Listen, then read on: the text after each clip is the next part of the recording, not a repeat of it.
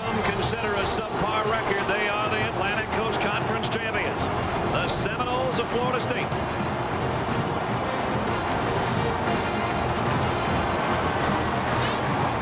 It's the third-ranked Georgia Bulldogs and number 14 Florida State in the 69th Nokia Sugar Bowl from the Superdome in New Orleans.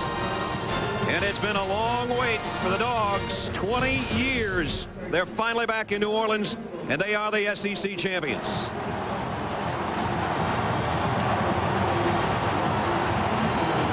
Now, hi again, everybody. Brad Nessler with Bob Griese. Welcome to New Orleans, and Happy New Year to all of you. It's been a very happy year for the Georgia Bulldogs and their fans. A long wait, Griese, 20 years to get back here. And really, you look at these two teams and you look at their records, and they'd normally be flip-flopped. Well, don't forget Florida State. The last 2 years they've lost 4 games, but before that they were in the national championship game 4 of the next 5 years. Georgia hopes to have that kind of consistency. They'd like to be back here again next year for the Sugar Bowl. That'll be the national championship game. When you're 12-1, you know you've got stars on both sides of the ball, and Georgia does. 2 years ago when Mark Richt went to Georgia, David Green was a true freshman. Since that time, they've gone 20-5. This is a big, strong kid that's very intelligent, that really likes to throw the football, great handler of the ball. He is the SEC Offensive Player of the Year. On the other side, on defense, they've got the overall Player of the Year. There you go, David Pollock. This guy is so much fun. His motor never stops. He's after you. He is down in the stands. He's trying to get the fans in the ball game. He's selling popcorn. He'll do anything. He's a lot of fun to watch. Well, for Florida State, I think everybody knows their story. Adrian McPherson's been removed from the team. He was the starting quarterback. Much of the year it was Chris Ricks as a starter. He overslept, didn't take a couple of exams, and he's not here tonight. Bobby Bowden thinking you were going to have to play quarterback here a couple weeks ago. Well, he's got Fabian Walker, who was number 3. Now, Fabian, he's got to be a little bit nervous. I'd say the butterflies are about the size of buzzards. But he's supposed to be a cool customer, and Bobby says we're going to do what he does best. Let him sit in the pocket and throw the football. Now, if he can't get it done, he's going to go to Anquan Boldin. Anquan is probably the best athlete on the field, not the best quarterback on the field. If they have to go to him, they might be in trouble. All right, well, we're going to watch that. We're going to talk about the emotion and motivation of this game, because that's a big part. Remember, Florida State's a very proud program. So are the Georgia Bulldogs, and more on that. Let's go down third man on our team. You've seen him once. You'll see him again. Here's Lynn Swann. Well, thank you very much, Brad. You know, there are some alarming trends for the Florida State football teams in the last 3 years. As we take a look at this graphic, you will see that over the last 3 years in this new millennium, they have lost almost as many games as over the previous decade. 13 in the 90s, 10 already in this new millennium. But it's a team with a great deal of pride, and they believe they deserve more respect. There are seniors like Brett Williams and Alonzo Jackson that have national championship rings.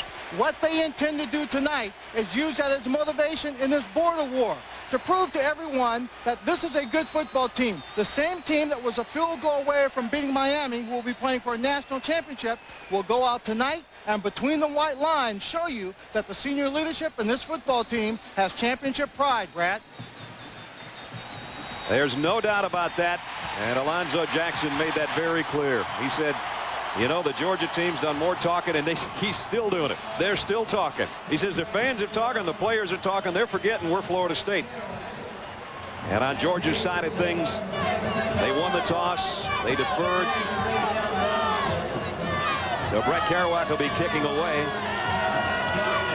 The senior set to kick away to Tallman Gardner and Leon Washington. Mark Richt only his second year after the long stint as offensive coordinator at Florida State, and now it's the young gun against the old man, the pupil against the mentor. And Bobby Bowden, 332 wins. Mark Richt's just getting started at 20-5.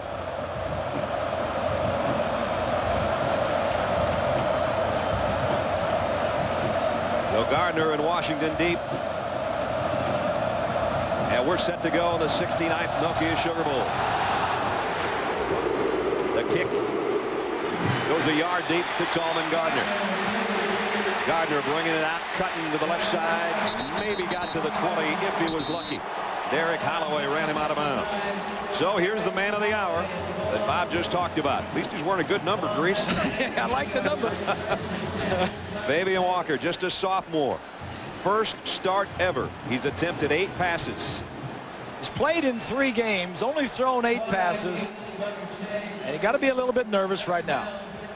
You've got to think that Brian Van Gorder, the defensive coordinator for Georgia, is going to send the house at this kid. So Florida State works from its own 19-yard line.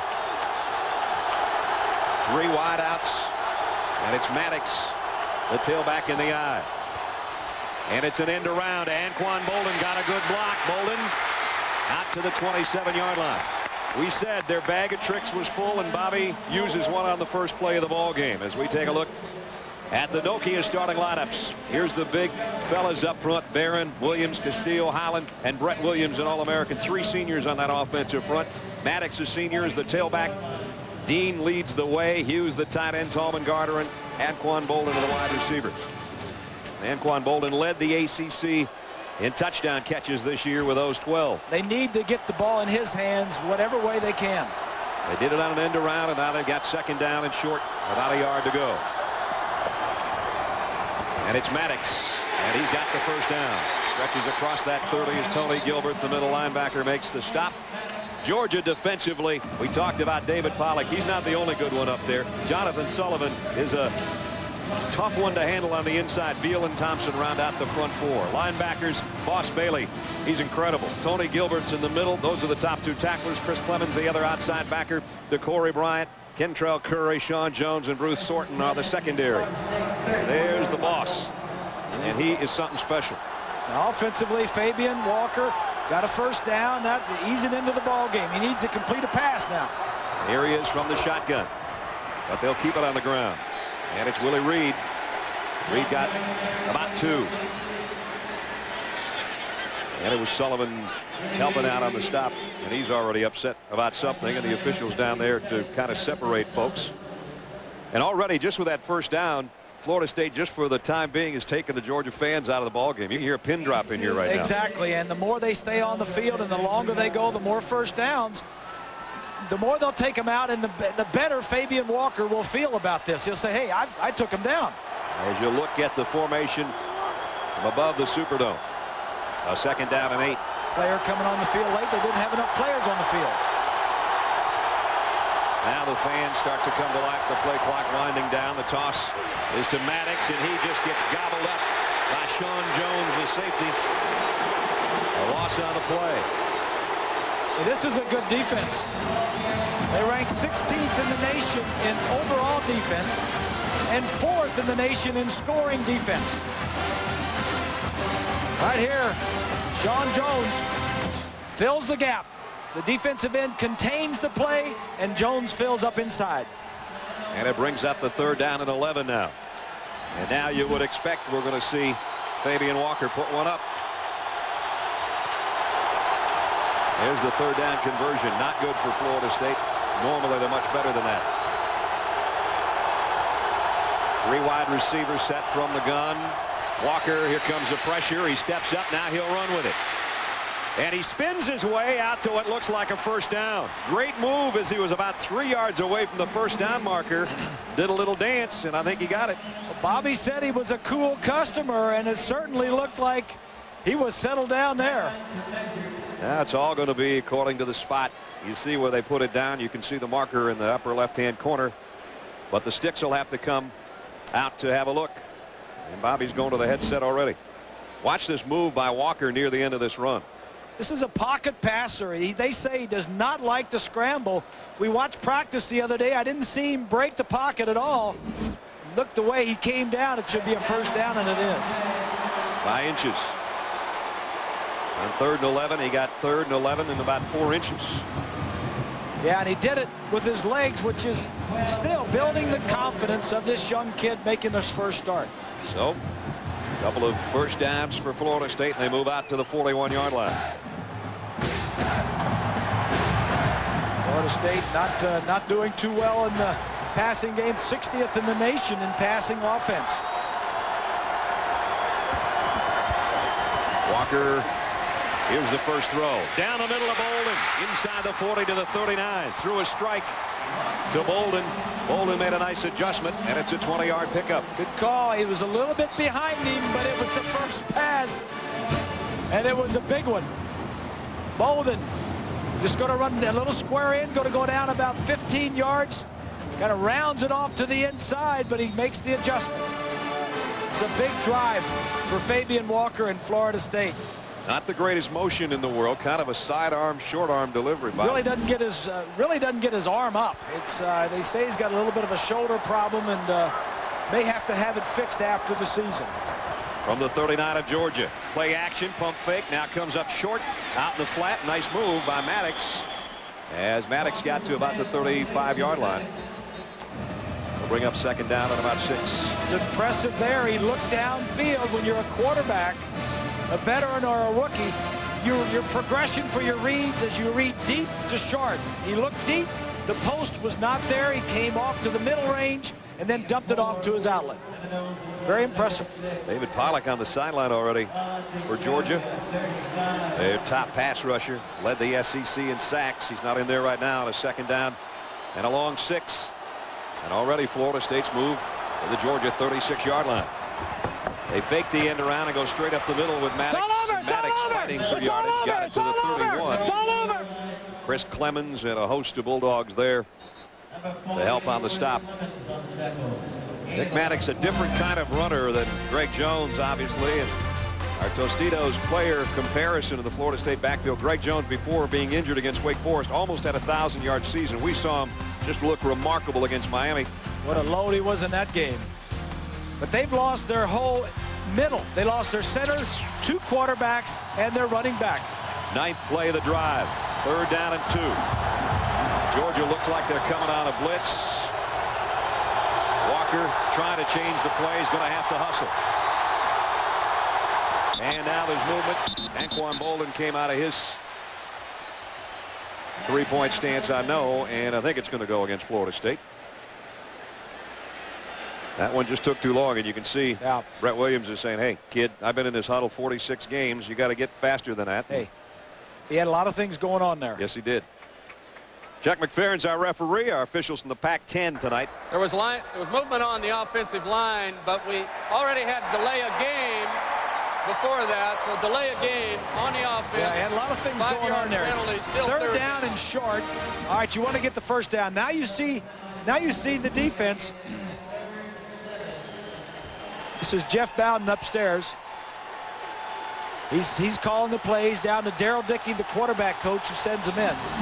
But you had a quarterback in the 3rd and short. You had a defense that was attacking, and then you also had to get the ball snapped within 25 seconds, and he didn't do it. Now he's got a 3rd down and 7 to worry about. Walker from the gun. Here comes the Georgia pressure, and he got away from it again. Trying to put a move in the open field and got back across the line of scrimmage. Maybe picked up 2, but Corey Bryant made the tackle.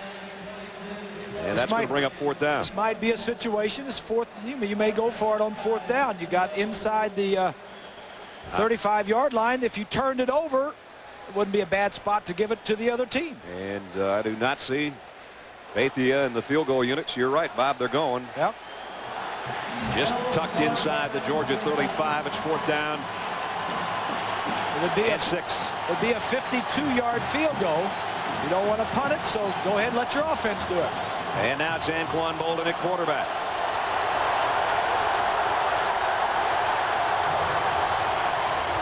Option. And he'll keep it spinning. Didn't quite get there. Georgia will take over on down. Pollock made the tackle. And Boldin almost danced his way to a 1st down, but Georgia will take over. We'll see their offense for the first time when we come back. Early in New Orleans. No score.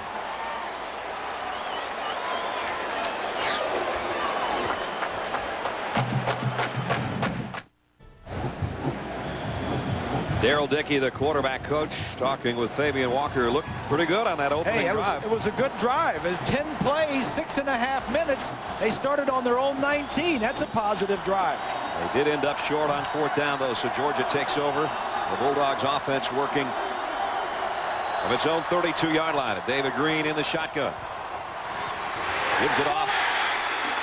Lisa Smith inside, no gain. Travis Johnson in on the tackle. So there's David Green. Last year he was freshman of the year in the SEC, and now tremendous numbers this season. Over 2,800 yards, only 8 interceptions against 22 touchdown passes. And 20-5 his career record as a starter the same record as Mark Richt. He's been the man for him, as Bob said when we opened things up. Actually a loss of a yard on the play. It's 2nd down and 11. And now Smith busts it off the right side. Musa Smith into the secondary. Foot race now. One man to beat. Down he goes. But he rips it all the way to the 31-yard line. Alonzo Jackson, I think, got a hand on his shoestring, or he might have been gone. It's a veteran offensive line. All seniors up front there. Good blocking, hat on hat.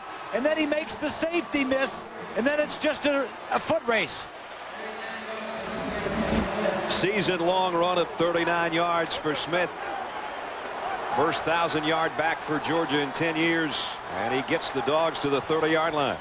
Play action. Green comes up throwing. Overshot his tight end, who was open, J.T. Wall. And let's take a look at the Nokia starting lineup. John Stinchcomb's an All-American, both academically and as a player. Jackson, Knight, Breedlove making his 46th start, and Kareem Marshall. Smith, the tailback behind Wall, who that pass was intended for. Watson's a good tight end, and Gibson and Edwards just 2 of 4 or 5 very good receivers for Georgia. 7 seniors on that offense for Georgia. Now it's 2nd down and 10 at the 30. And again, Green will work from the shotgun. Draw play. Smith trying to cut it outside. Florida State's defense very fast, though, and a pickup of about 3 as we take a look at the Noles defensively. Moore starts for the first time at defensive end as they shuttle some people around on the defensive front. Benford Johnson and Alonzo Jackson is the captain and leader there. Boulware, Augustin, and Pope are the linebackers. And in the secondary, Samuels, Ward, Jerome Carter, and Rufus Brown. Yeah, Daryl Dockett and Womble, 2 defensive tackles, are not playing because of injury and suspension. Tony Milton now is checked into the Georgia backfield. Green comes up to the line of scrimmage, calmly taking his time to change the play. 3rd down and 7. Here comes the blitz. Green down the middle, and he got his man at the 15. It's a 1st down, and it's Terrence Edwards, his favorite target. Pickup of 12 on 3rd and 7. Well, it's a nice combination of Mark Richt and David Green. Mark Richt lays it out for Green, and Green just executes it. Very intelligent. He's a field general. You'll see a lot of good play action fakes by David Green. And for Terrence Edwards, career catch number 202. And it nets Georgia 1st down at the Florida State 15. It's Milton. And he got 3, almost 4 on the inside. Tony Milton in for Musa Smith to get some work. This is not your normal defense for Florida State. In their championship years, they would be defensively in the top 5 of all 4 defensive categories. This defense is ranked 62nd in the nation and 95th against the pass. It's very unusual for Mickey Andrews to have a defense rated that high. Reggie Brown checks in as a 3rd wide receiver for Georgia. He's slotted to the left side on a 2nd down and a long 6. It's Musa Smith, and he's hit immediately. Nice job defensively. Florida State coming in and making the stop and forcing a 3rd down and long.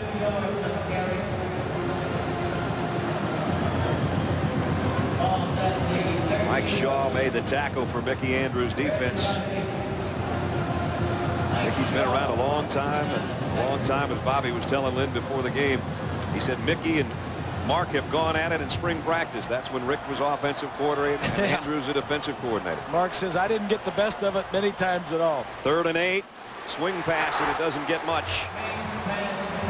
And Shaw makes another stop on Musa Smith. And that'll bring out the Georgia field goal unit. But with Florida State being in the situation that they are with their 3rd-string quarterback having to play him, their defense and their special teams have got to come up big. That flag may change the fact that the field goal unit was coming out, because this is going against the Seminoles, I think. That's how the Georgia offense is responding. Brad, I think you're absolutely correct. What happened, Rufus Brown, number 7 for the Seminoles, had been talking to the receiver on the opposite side. He continued to draw the play before the officials separate him. On this last play, he continued the conversation, After the play, and the officials threw the flag. dead ball, unsportsmanlike on the defense. Automatic first down. Half the distance to the goal will still be 4th down. I beg your pardon. 4th down. It's still 4th down. But It it's isn't an automatic first down. 4th and less than 2. And it looks like the Bulldogs are going to go for it. No, they're going to kick it. Or are they? They're sending about 16 There they guys come. in there. Yep, there comes Bennett. A lot of guys coming and going. There's the guy that matters right now. Yeah. Billy Bennett, a junior and a local product right out of Athens. 22-28 on the season. 23-yard field goal attempt to put Georgia on the board. And it's the Dogs out of the blocks first. Florida State's defense held, but Georgia gets 3 out of its opening march with 4:19 remaining first quarter. And the Georgia Bulldogs leading in New Orleans 3-0.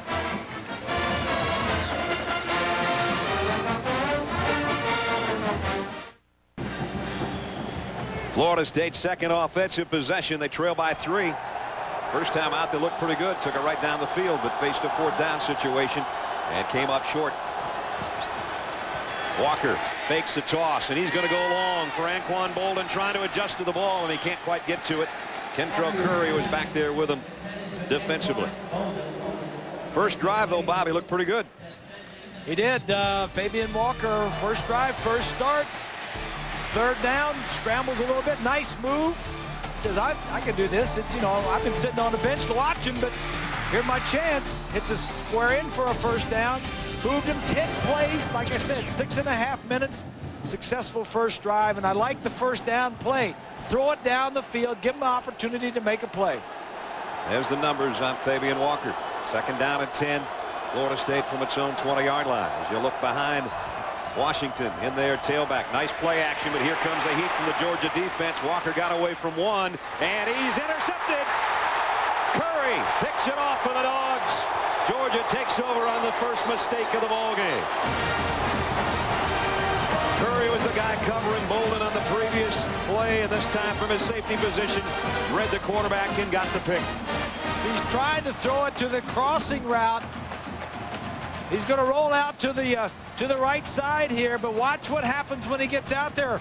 The receiver crossing is who he's going to try and throw the ball to. He's looking back to the inside of the field. This is the guy he's throwing at, but he does not see number 4, Curry, on the outside. That's the speed of the game that you don't get in practice. Nice interception by Kentrell Curry, his 4th of the year. And now Georgia takes over at the Florida State 34. Blitz coming, Green, play action, deep middle. Just overshot Watson, his tight end. The safeties are there converging, and Georgia wanted to go for all of it on the first play on a sudden change. Yeah, and unlike Florida State, Georgia throws to their tight ends. Right. This kid's caught 30 passes on the year, 4 for touchdowns. When Mark Richt was at Florida State, they hardly ever threw to their tight ends. Brings up 2nd down and 10. Again, Green will work from the gun. And a 3 wide receiver set. Green with the throw. This one's complete to Gibson. Caught it! No, Inside the 30, down to about the 28-yard line. And it will bring up a 3rd down. All right, McFadden was there.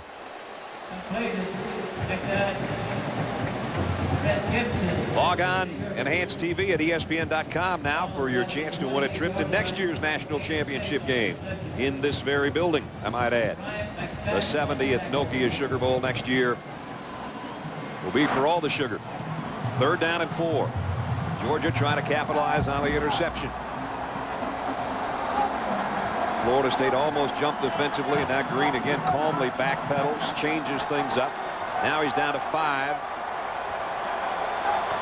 Gets the snap away. Here comes a blitz. Smith trying to run by it and couldn't. See, that's something you very rarely see a quarterback do. It was 3rd and 5. Probably had a pass on, and he checked to a run. So Bennett, who hit one earlier to tie Kevin Butler's single season record of 23, will try to put his name in the record books all alone if he can hit this one. He's now 23 of 29 on the season. This will be a 47-yard field goal attempt by Billy Bennett. Kick on the way, and it's going to stay left all the way. No good. So Florida State's defense does its job, stopping Noosa Smith, forcing the long kick.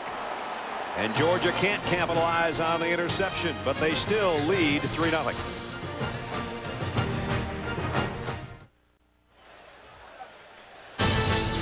Back in New Orleans, first quarter. Georgia leading Florida State 3-0. And Fabian Walker at the controls at quarterback. Yeah, one turnover last 4 games coming into the ball game. That turnover of Fabian's didn't hurt him, though. Missed field goal, back in business.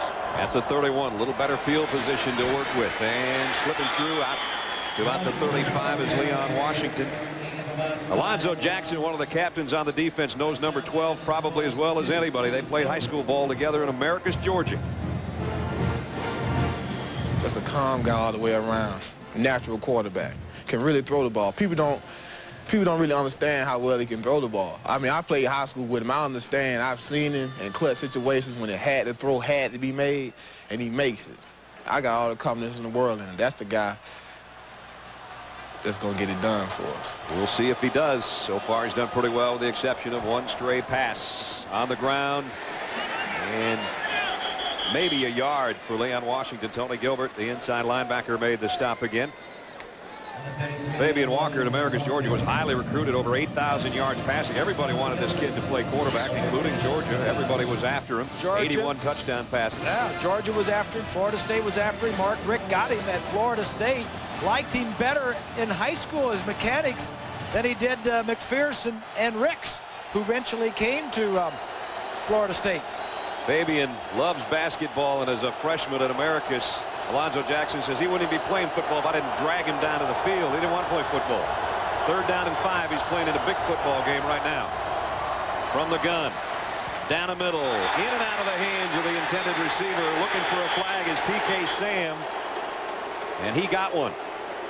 Tim Jennings was there covering and came over the top, it appeared.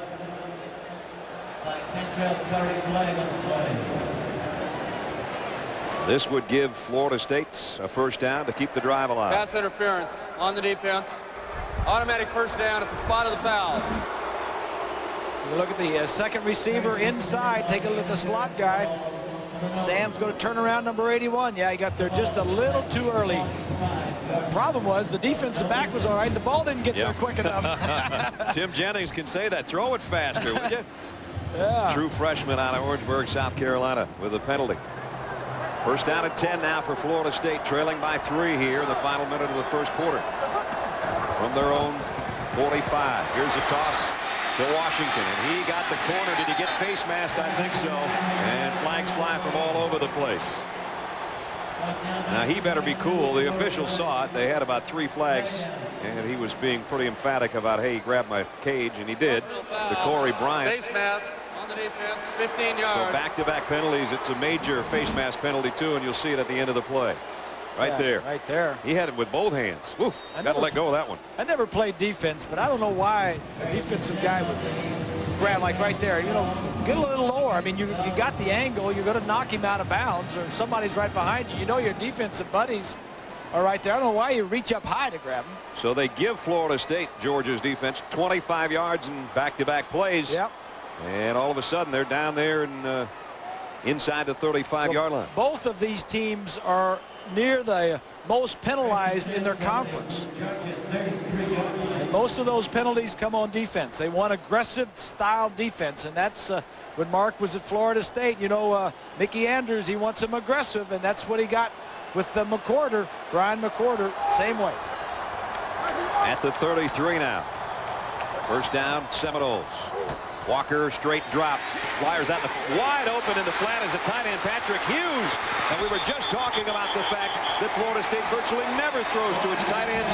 And man, somebody forgot to stay on number 82. He got 14 yards. Well, this is the 14th game that Florida State has played this year, and the fifth pass that the tight end has caught.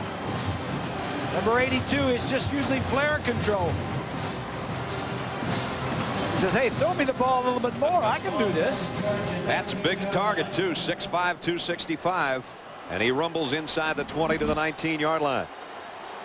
Fabian Walker's completed passes to 3 different receivers now. We're in the waning moments of the first quarter.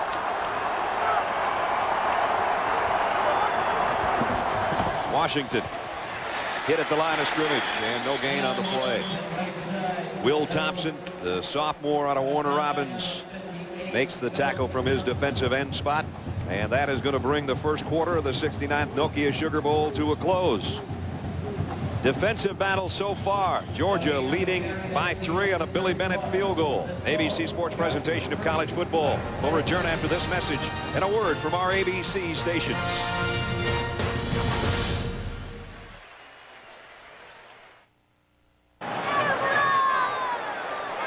Georgia with a lead as we head into the second quarter. Brad Nessler, Bob Greasy, Lynn Swan, and our ABC crew at the 69th Nokia Sugar Bowl at the Superdome in New Orleans. David Pollack trying to get the Georgia fans into it a little bit. I love the way he plays defensive end and also cheerleader on the field. Walker from the shotgun. Here comes a blitz. Walker over the middle. And is it complete? Anquan Boldin went to the turf. They say yes. He caught it right at the 10-yard line. Bruce Thornton there, pickup of 9. This is one of the problems with the throwing motion for Fabian Walker. He doesn't get his arm up, and he throws a lot of balls low. He's going to throw a slant. The safety is going to blitz inside.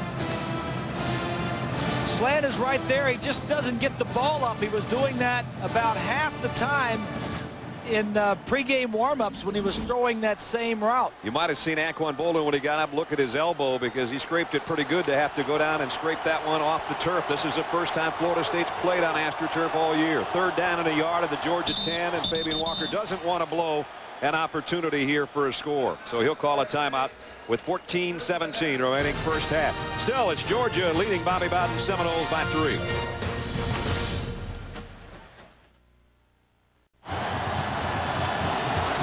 So Florida State with a 3rd down and a yard, and the Seminoles come in with 3 tight ends. Their jumbo set, Brett Williams. They're all ACC tackles on the left side. Let's see if they go that way. Leon Washington's a tailback. They'll go straight up the gut. Oh, big collision, but breaking free is the fullback B.J. Dean, and he's got it 1st and goal.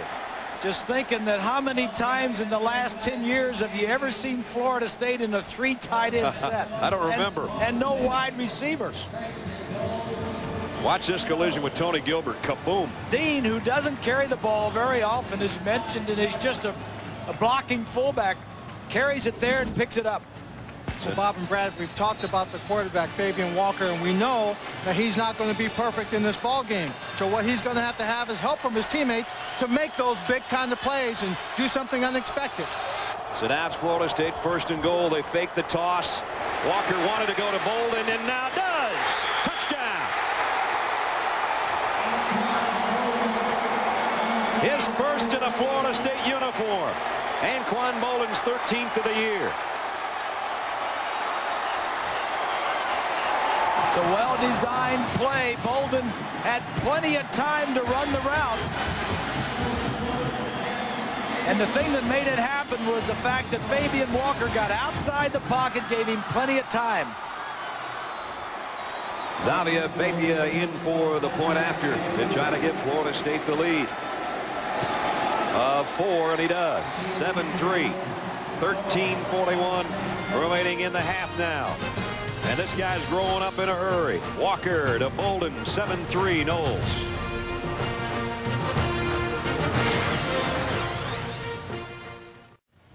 From high atop the Superdome, we look down on the Florida State offense that scored a touchdown last time after going 69 yards in 8 plays. Used a little under 4 minutes to cap it with Walker's touchdown throw to Anquan Boldin. 3 possessions for Florida State, 1 touchdown. Walker's confidence gaining as he goes, trying to get away from a sack, and down he goes. And it's going to be Will Thompson, who's had a good first half here. Thompson's kind of the guy nobody talks about because Pollack had so many sacks and Sullivan's such an NFL prospect. But watch number 58 stay with it. You got it. He's right here on the outside, number 58. He gets blocked. gets blocked. That's a sack. That's a coverage sack downfield, but credit Thompson for not giving up. Will's 5th sack of the year. And it forces 2nd down and 18 now. Those are the kind of situations you don't want to get in with a first-time starting quarterback. Well, now you automatically think, like Florida State, just don't make a mistake here. They're backed up just inside their own 27. Walker's going to try to take off with it on his own. Tony Gilbert is the first guy that hit him. And Boss Bailey cleaned up, and it's going to bring up a 3rd down and long. Bailey was a high school quarterback. I saw him before the game, and he's 6'3" and 230, and he's kind of thin. And he was a hurdler in high school. He made the state finals. Just an outstanding athlete. 3 block kicks this year. One of those we'll show you later on. He, of course, is Champ Bailey's little brother, if you want to say little. He's got a vertical jump like you wouldn't believe. 3rd and 15. Walker flares it out to Maddox in the flat. Nick's trying to make something out of it. Got back across the original line of scrimmage, but it's going to be 4th down and about 6. And Florida State will have to give it up. Well, the sack by Thompson is the play that really blew that series up for Florida State. And as you said, after that, you could just see that Florida State was thinking, no turnovers right here. Let's just kick. That's right. They ran an option with Walker, and then they ran a little safe pass out to Maddox. Chance Gwaltney, a 2nd team All-ACC performer as a punter. And you saw a 3rd in the conference in kicking, almost 40 yards per punt. His first one of the night. Damian Gary waits on the other end. He's a good one. He missed some time due to kind of a strange illness, but he's back in there, and he's running up on this one. Did he touch it? It goes out of bounds. It doesn't matter. I guess he did touch it. And at about the 32-yard line, that's where Georgia will take over. 9 minutes, 32 seconds remaining in the half. Florida State leading Georgia here in New Orleans.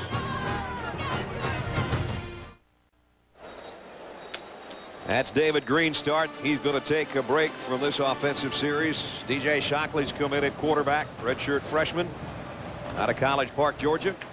4th series of the game for Georgia. David Green took the first 3. This was the plan. Mark Richt told us this would happen. Shockley runs into one of his own blockers now. He's trying to make something out of the play. Got away from Alonzo Jackson, and he lost the ball. And B.J. Ward's got to go the other way. Beg your pardon, it's Kyler Hall, the safety. Hall took it right out of midair. It just squirted right out of Shockley's hands. Shockley in for the game, trying to make too much happen. Just didn't hold on to the football. Was almost going to make a great play. Turn a negative play into a positive, and then turns it over. Florida State gets penalized for blocking below the waist after the interception. So Florida State keeps the ball. DJ Shockley, it was predetermined. Mark Richt wanted him athletically to play a lot this year and share time with David Green. Block below the waist. On the offense, they'll keep the ball. After a 15-yard penalty, it'll be 1st and 10. And to be honest with you, DJ played a lot more before the Florida game, because in that game, the only loss for Florida, this interception really is what was the difference. And from that point on, also there was an injury mixed in there at a time, but he didn't play as much as he had up to that game. Now, let me say this. I agree with what Mark Richt has done. You have 2 quarterbacks. They are both talented. If one gets hurt, at the end of the season, you better have somebody else that go in and play. The unfortunate thing is, when the second guy comes in, everybody is up to speed, game speed, and you may not be. So sometimes you come in and you'll turn the ball over. But Georgia's done a pretty good job of overcoming any mistake that Shockley has made. And they have talked with him about his plans. We'll talk about that in a moment. Here as a handoff goes. Maddox got about 3, maybe 4. Will Thompson made the tackle. DJ Shockley has said this past week or so that he is planning to return to Georgia. There was a lot of talk about whether or not he would transfer to another school because, quite frankly, he wants to be a starting quarterback, play full-time. His dad's a coach. Don's a coach at North Clayton High School, and he's talked it over with his dad. He said, I'm coming back. Well, Shockley is a redshirt freshman. He's in his 2nd year. David Green has 2 more years to play if he wants. And Mark Richt obviously wants him to stay. And Green knows he's staying. Here's Walker. Flipped it out in the flat, incomplete, intended for Maddox. And it's incomplete. Just to make sure, Georgia was picking that ball up thinking it might have been a lateral. Sean Jones picked it up, headed to the end zone. Bob and Brad, I just want to point out one thing that has worked to the advantage of Fabian Walker and Florida State, and that's the fact that the crowd seems to be sitting on its hands. Boy, you're not kidding. Unfortunately for Fabian, the Florida State team wasn't really able to work with him a lot with crowd noise before this game. So you figure a young guy coming in who had to deal with a lot of crowd noise would be a real problem, but these fans have really been sitting on their hands. I think there was a little too much French Quarter last night, Swanee. Third down at 6. You mean for the players? The players. No, the fans, not for the players. Here's Walker, and he's got it complete. Tallman Gardner. Up PK Sam. On third down and a long 6, he finds Sam for 8 and a first down. I think that's like the 4th completion for a first down for Fabian Walker. Just pitch and catch. You know, PK Sam is like the 4th or 5th receiver. I'm sure Fabian Walker had a lot of practice with him when he was down the 3rd string quarterback. Probably his favorite receiver. He and PK got a lot of time together. Looking into the Seminole huddle, they lead 7-3. 8:20 remaining in the first half. And a first down at the 38-yard line of Georgia. There's the first down play selection. More runs than passes. This one will be an end around to Anquan Boldin. So he's thinking about throwing. Yeah, there was a receiver downfield, but he wasn't open. He just kept it and ran it. Moss Bailey stayed right with him, and Bailey made the tackle.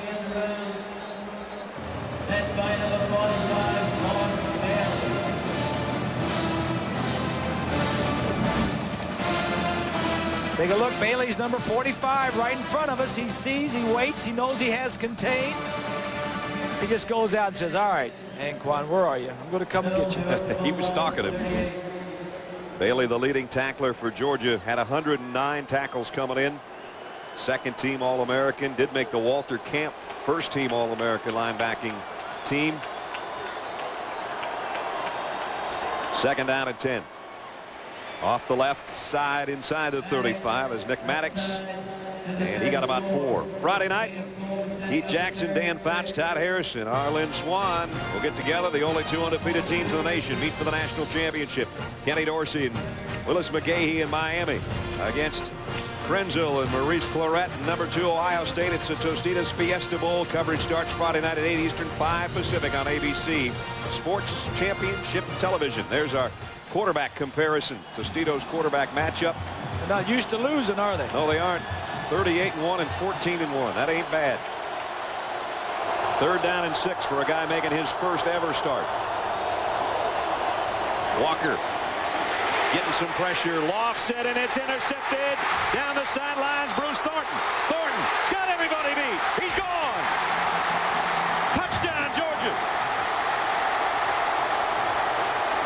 Flags at the end of the play, probably for the strut into the end zone.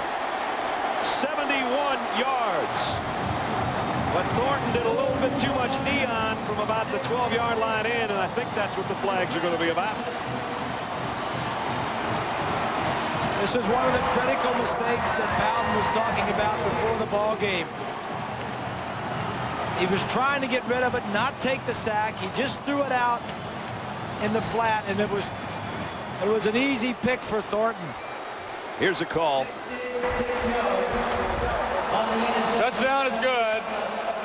Dead ball. Unsportsmanlike celebration on the offense. 15-yard penalty. He was strutting before he got to the end zone. Nick Maddox still looked like he maybe had a shot at him, and he started strutting way early, and that's what he's getting in the ear from his head coach right now. Nonetheless, a 71-yard interception return. What it does force, though, is a 35-yard extra point for Billy Bennett. And this is no chip shot. He's perfect on the year on extras, 50 for 50. Almost getting a hand on it, but he got the kick up and in.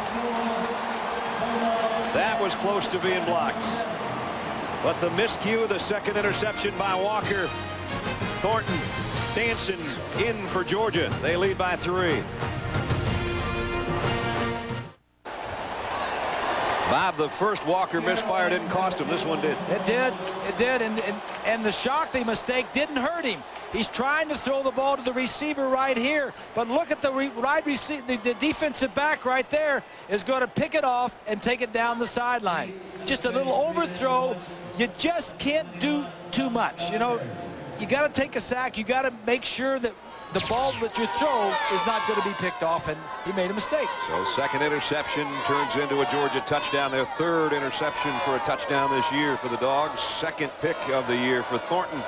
He was penalized for the high strut on the way to the end zone. Darrell Dickey spent much of the time out talking to number 12 there, trying to keep his quarterback cool about the mistakes he's made. Tolman Gardner will take the kick from the 7. Trying to go to the wide side and outrun everybody, and Gardner gets out to about the 30, maybe the 31-yard line. Our Aflac trivia question we asked you earlier. Over the last 2 seasons, Georgia players have been awarded black and white bone decals for their helmets. What do the colors signify? Swanee, your guess. Well, let me see. If they're not chocolate and vanilla dog bones, I'm thinking that the white bones are for achievement on the field.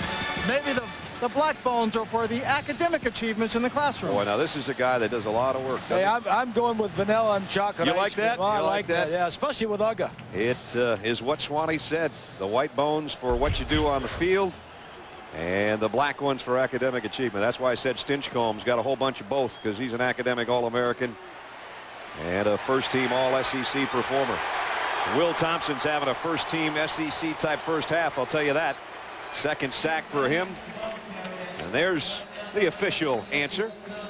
And our Aflac trivia question contest for the year is over. Did they do that before Mark Richt got it there, or was that just since Mark? I think it's just since Mark with the adding the academic ones. Yeah, Mark's done a lot of nice things in Athens since he's gotten there. This whole thing is like a family. Yep, he's embraced the tradition of Georgia football, loves it. Vince Dooley, of course, the athletic director, was longtime head coach and the last guy to bring Georgia down to New Orleans for a Sugar Bowl. And hopefully Vince is going to join us in the second half a little bit. Second down and 13. Walker in trouble, down he goes. He was in big trouble because somebody went the wrong way. It looked like an option, and the back went the other way. If he would have pitched that ball, nobody was there to take it. There he is, Swain, freshman, made the hit on him, and now it's third down and a mile again. 5 minutes left in the half. Georgia by an interception, return for a touchdown, leading Florida State by 3. And I don't think it was Fabian who went the wrong way. I think it was the back that went the wrong way. Third down and 16. Washington is the tailback. Let's see if they play it safe or not. They will. And he's going nowhere. Jonathan Sullivan, the defensive tackle, made the stop. Big fella out of Griffin, Georgia, that a lot of people think may turn pro when this game's over. Don't forget, coming up at the half, it's a Nokia Snapshot Jackpot. And the lucky fan has a chance of winning $200,000, all coming up at the Nokia Snapshot Jackpot. So I'm sure some nerves in that family right now. And 4 minutes and change remaining here in the half as Gwaltney's set to punt inside his own 15-yard line. Hangs up the kick. Gary again bobbles it this time, and he finds the handle. And he's all the way down to the 38-yard line of Florida State. Great field position for the Dogs. They've got the lead, they've got the ball, and they'll have a first down when we come back to the Superdome in a moment.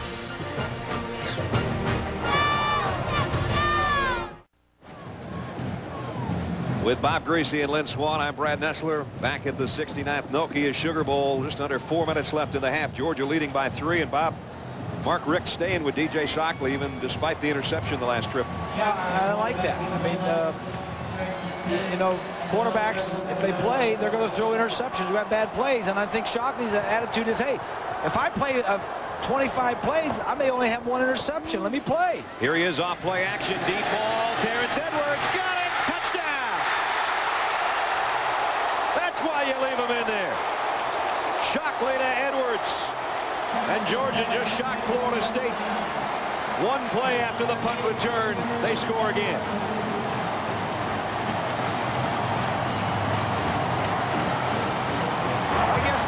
knows what he's doing. I think maybe he does.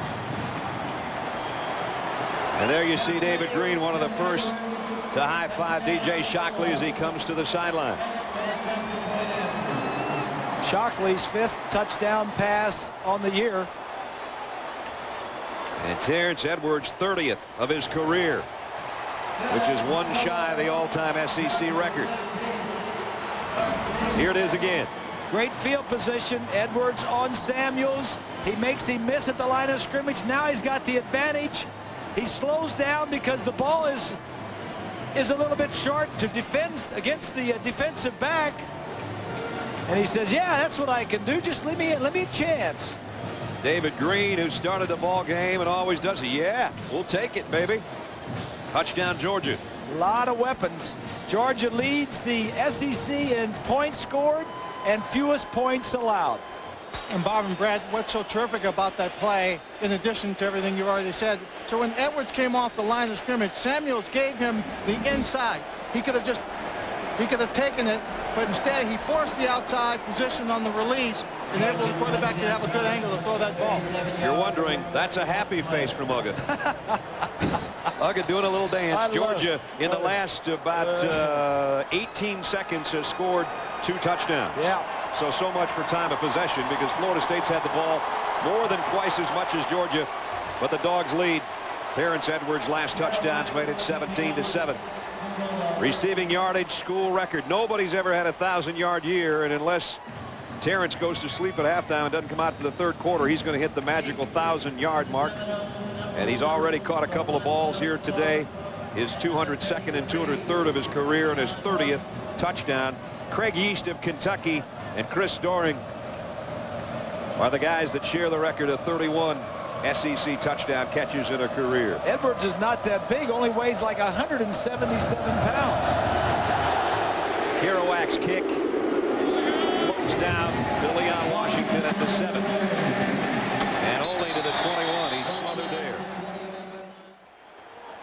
Anquan Bolden is coming out to line up at quarterback in the shotgun. The gloves are off. Gloves are off, and he does something that I've never seen a quarterback do. He throws the football without putting his hands on the seams of the ball. He doesn't put his hands on it. Rolls to his right, throws a wobbler intended for Tallman Gardner. I think he should have put his hands on the laces. Yeah. Anquan was a great high school player as well. He was the player of the year in the state of Florida. Because of those senior statistics. And then, of course, Adrian McPherson was Florida's Mr. Football and Mr. Basketball and became the starter about 2/3 of the way through this season. And then with an investigation going on about the theft of a check, Adrian McPherson was removed from the team. Chris Ricks, who started most of the games this year, suspended for this one for missing exams, and that's why Florida State's running number 4 out there, quarterback. And Bolden got a first down. Great run. That's what Bob was talking about earlier. You can't take away from the athletic ability and what he can do like that. And this is not a small guy. He's 6'2" and 225 pounds, and he's very athletic. He's, like I said, he's probably the best athlete on the field, playing quarterback, and now he's just playing running back right here. And you got to remember, he's coming back from an ACL that kept him all of last year out of the lineup. Yep. Tonight, as a receiver and a quarterback, what he's done. He does have the touchdown catch, but now here he is on the other end taking the snaps. First down, Florida State after that 12-yard scramble. Here's the option. Toss to Washington. Washington cuts it up inside and stays on his feet. Lost the ball. Fumbled. I think Florida State's still on top of it. They are. And they gained some yardage on the fumble at about the 48. Crevanzo Thorpe, number 1, is on the bottom of the pile.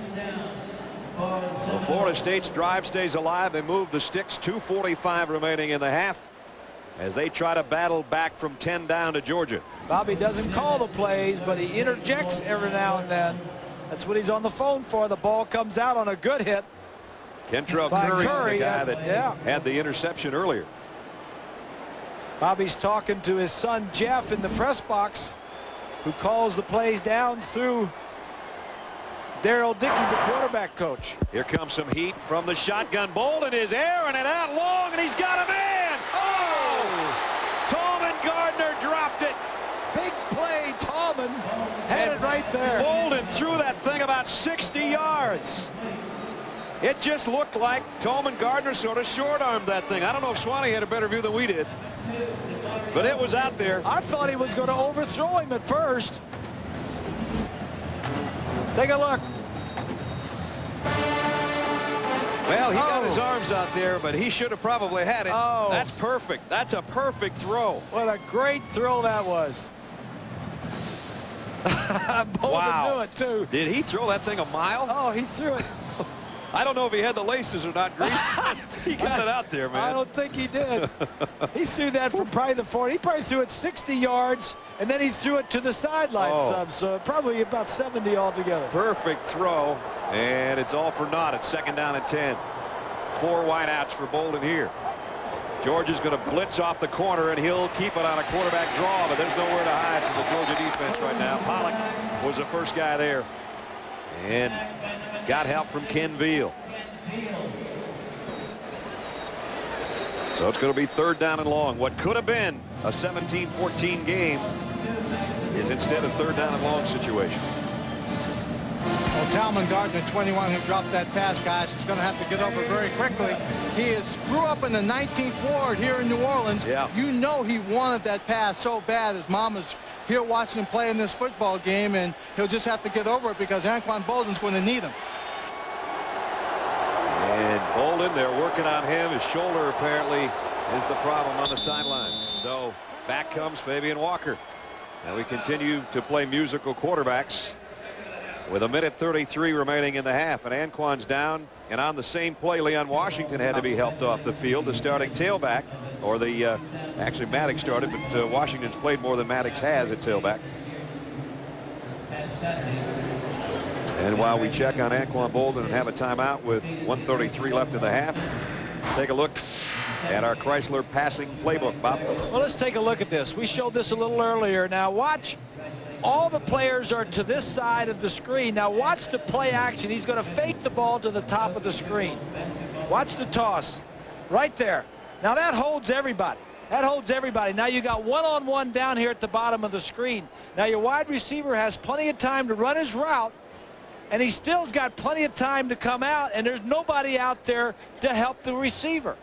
That's just smart play calling, one-on-one. Let your guy beat their guy, and don't let anybody else get around him. So the playbook is, if you can use some play action and get your quarterback outside the pocket with some time, the receiver can do a lot of things. So that was Anquan Bolden, the receiver, with Florida State's only touchdown. Anquan Bolden, the quarterback who's played in this series and one previous to this, banged up on that last quarterback draw. We don't know if it's a shoulder or a hand, but Fabian Walker's back in there now, quarterback.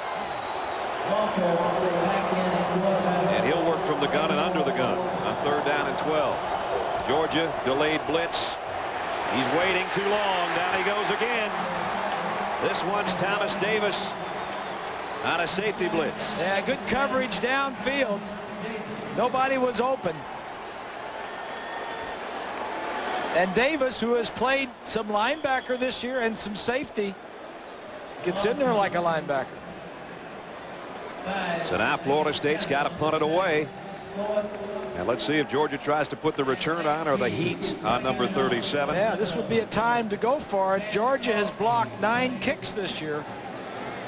5 of those have been punts. Waltney got it away. Flags are down. And you know why? He didn't get it off in time. And Gary on the return coming the other way. And Damian bounced into a pile of white shirts and bounced out of it. Again, penalty marker. Here's Chuck McFerrin. It is a holding call.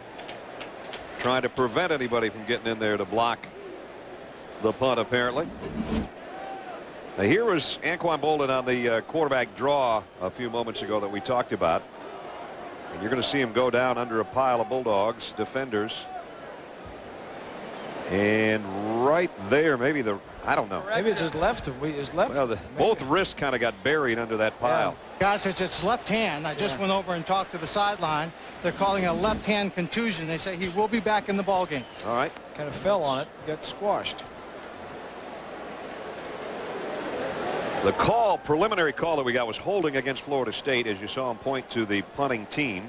But now there's a discussion going on right now as to whether or not it's against Georgia or Florida State. Maybe they pointed the wrong way. Initially it was against Florida State on a hold.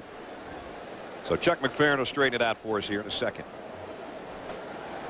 Both teams are around their respective coaches. The only people we have on the field right now are officials.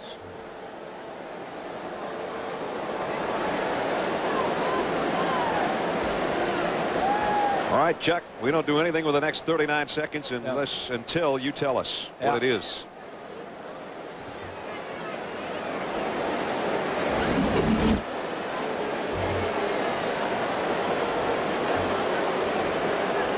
Right. Yeah, here's the official that throws the flag. It was probably defensive holding. On the defense. Yeah. Yep. That penalty is accepted. Be marked from the previous spot. 10-yard penalty will still be 4th down. So they have to punt it again. Now that's why all the discussion. Because it was not a first down. Do you accept the penalty or punt? So they'll have to do it all over again. Yeah, they'll punt it again.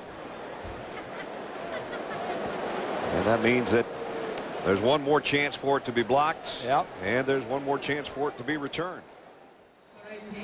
Gwaltney kicks it high. Gary's got a call for a fair catch. So Florida State came out pretty well on this. They gained some ground, about 15 yards difference by the repunt. Tallman Gardner thinking about what could have been. As Swanee said, he's got to forget about it because he's going to be the main target for whoever's the quarterback if Anquan Boldin is banged up or if Anquan Boldin is the quarterback. Coming into the game, he had 37 receptions and 8 touchdowns, and he was their big play guy along with Boldin. There's that time of possession I talked about. It's now almost 3 times as much, and it means absolutely 0 because Georgia has touchdowns, 2 of them in a span of about 18 seconds. And the way they happened was they intercepted one and ran it back for a touchdown, and they had a one-play drive where they threw a touchdown. And that one-play drive was 7 seconds. Thornton's 71-yard interception return probably took him about 10. So that's why I'm adding that one and getting 17 or 18. Alonzo Jackson talked with us about Florida State coming in 9-4. A lot of people thought they shouldn't even be in the BCS with 4 losses, and he thought they were getting a little bit disrespected too by Georgia. I mean, Georgia done a lot of talking. I mean, it might not just been them, it might just be their fans, but it just been yap this, yap that, left and right, talking about this, talking about that. Oh, we're gonna do this and we're gonna do that. The fullback saying he's gonna do this, he's gonna do that. They're good. Yes, they're good. I mean, what they're talking is extremely too much to be coming in playing a team that can really play the game of football. And everything gonna be set on the field. I mean, I told my whole defensive unit, the whole team, we're gonna let them talk. We're gonna settle. We're gonna say what we're gonna say and do our talking on the field. That's Alonzo, a first-team All-ACC performer, 11 sacks this year. I haven't seen a lot of Georgia guys mouthing off. Almost going to get a flag here before this half ends, maybe. Musa Smith, there's some talking going on right now, that's for sure. Oh, yeah. As David Green took a knee and somebody just shoved Musa Smith right to the ground. Eric Powell, I think, was the guy, but no flags. And they're going to let the clock wind down. Georgia's going to be content with their 10-point halftime lead. So again, Florida State had the ball most of the half. Georgia at the half has the lead. That's all they care about. Their fans give them a big ovation as they lead 17-7, and we head down to Swanee. Well, Coach, you got the halftime lead, but there's an awful big difference in time of possession. It means nothing because you have the lead. Right. But do you have to change how you control the flow of this game in the second half? Well, I don't know what we're going to do yet. I know we got to get more something more going on offense. You could go fast or slow. It doesn't matter. If you don't get any first downs, you're not going to have any time of possession. But thankful we got the lead right now, and we just have to play better in the second half. That last series, Anquan Boldin comes in as a quarterback. If he should start in the second half, the fact that he played in that last series give you a little advantage or a little idea of what they might try and do? Well, they probably showed a good bit of what they like to do with him. And he threw a beautiful bomb that should have been a touchdown, but they just didn't make the catch. He's a heck of a football player. I remember him from high school. He's one of the best players in the state of Florida. Well, you helped to recruit him. You know him well. Thanks, Coach. I was going to say, Swanee, when he says them, I can tell it's still hard for him. He knows those kids and loves them all. But right now, his beloved Dogs are leading by 10 at the break. So we send it to our Pontiac Performance halftime show. Here's the hardest working guys today in TV. Here's John and Terry, fellas.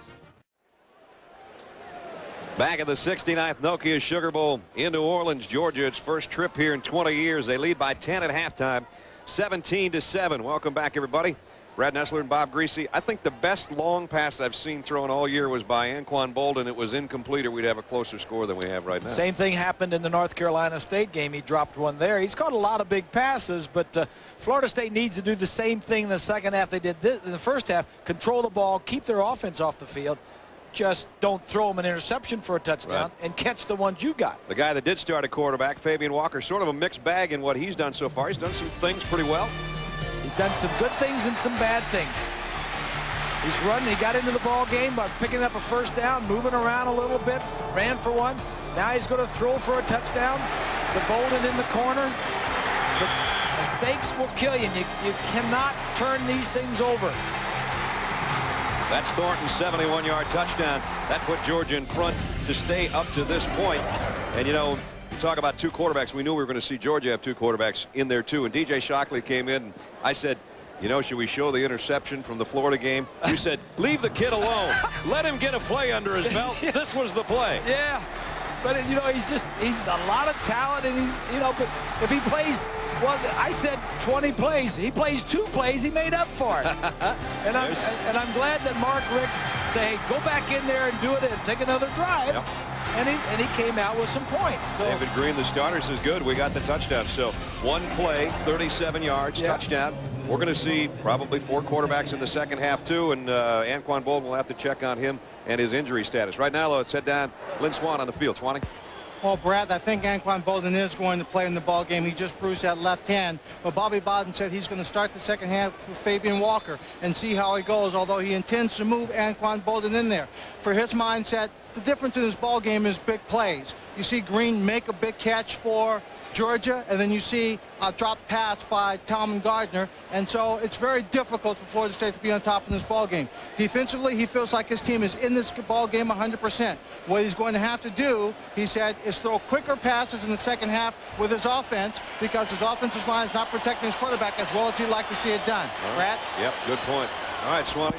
You know, it's amazing, Bob. Swanee's been walking around New Orleans the last 3 or 4 days with a goatee.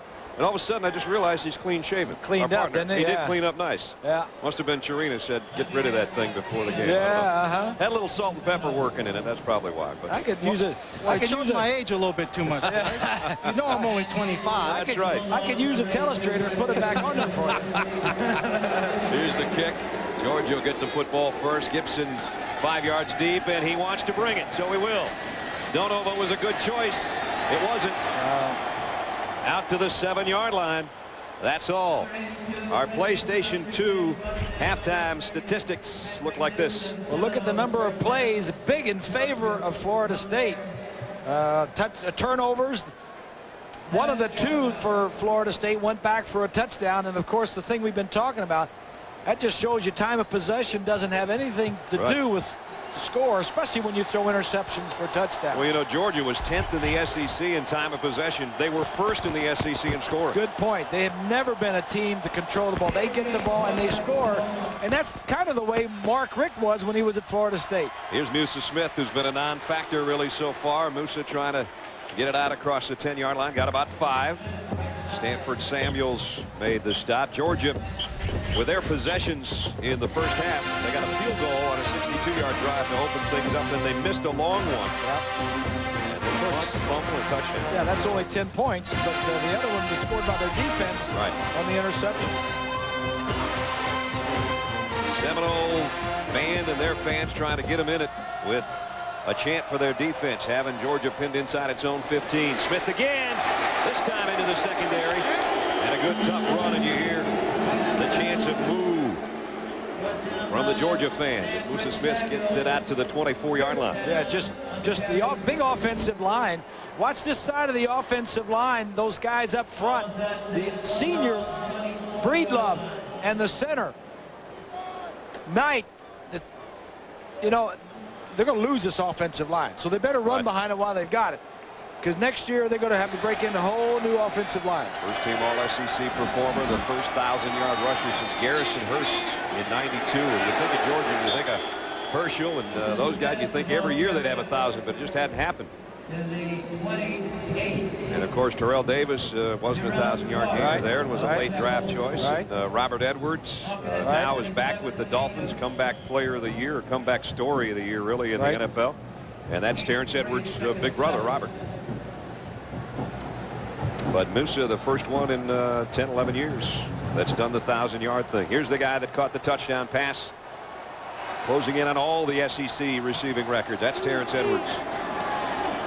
On second down. And here comes Smith again.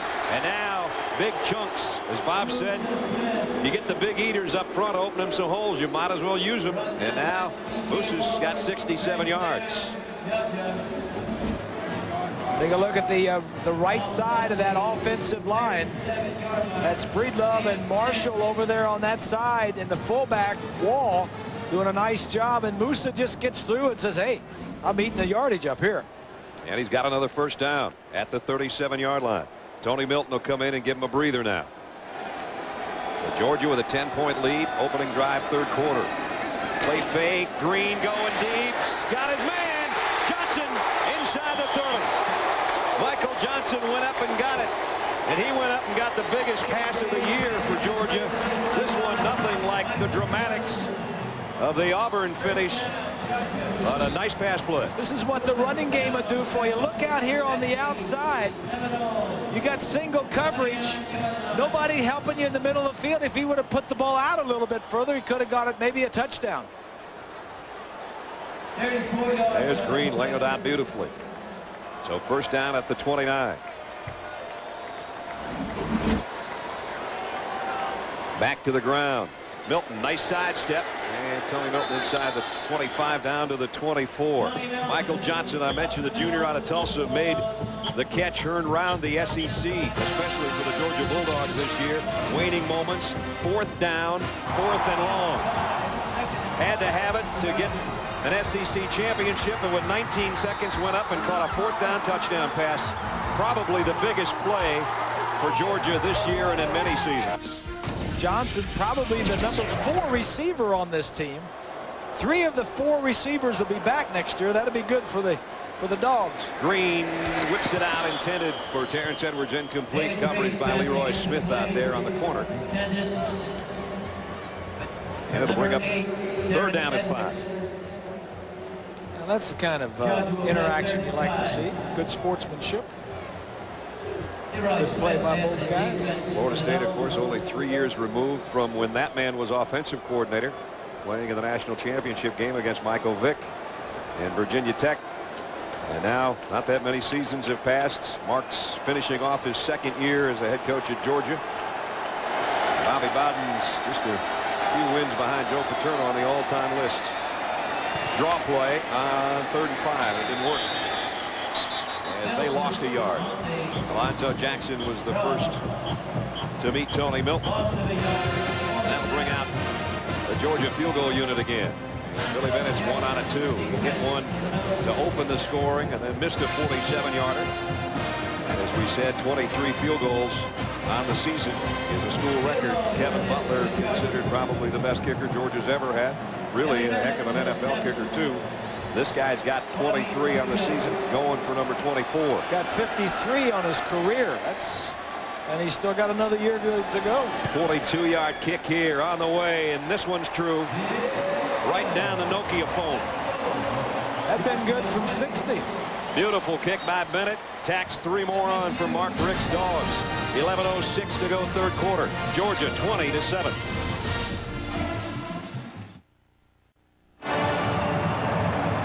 Billy Bennett alone in the record books. Kevin Butler kicked 23 field goals for Georgia in 1984. Billy just hit his 24th of the year. New single-season school record. He's closing in on the single-season scoring record, too. We mentioned Garrison Hurst earlier, and Garrison Hurst in a single season had 126 points. And with his performance here today, Billy's up to 124. And here's his counterpart, the other kicker, Brett Kerouac. I gave him a little grief before the game. I yelled Duluth Wildcats at him, and he turned his head completely around. A senior out of Duluth, Georgia, which is my hometown. Gardner and Washington deep. Kerouac's kick, a good one again. Deep, 2 yards in. Tallman Gardner won't bring it out. That's a nice weapon to have a kicker as accurate as Bennett, and one that can kick it in the end zone on kickoffs. The Nole fans are trying. They're trying to chop their way back in this thing. Fabian Walker at quarterback. Florida State from its own 20. And Walker straight drop to throw, and pressure, and the ball is loose. And Georgia's got it. Another mistake. Ken Veal with a fumble recovery. I think it was Will Thompson that got him from the backside, and for Thompson, he's wreaking more havoc than Pollock is in that Florida State backfield. This Georgia defense is really getting after it. Look over here. He's just going to beat the tackle on that side. That was Thompson. Right there, when you rush a passer from his backside, you have a great opportunity to knock the ball loose. And more guys and coaching staffs are teaching that. If you come up from behind, try to knock the ball, strip it, as well as get the sack. Thompson 3 sacks, Walker 3 turnovers. Georgia in the red zone again, courtesy of a turnover. Will they go for the quick strike? Green fires to his fullback out of the backfield, and ball got to about the 15-yard line, maybe the 14. Michael Boulware made the tackle. Florida State had done a nice job in recent weeks of holding on to the football. They were plus 13 in turnover margin, which was tied for second best in the ACC, but today it's the wheels are coming off. Well, they only had 1 turnover in the last 4 games.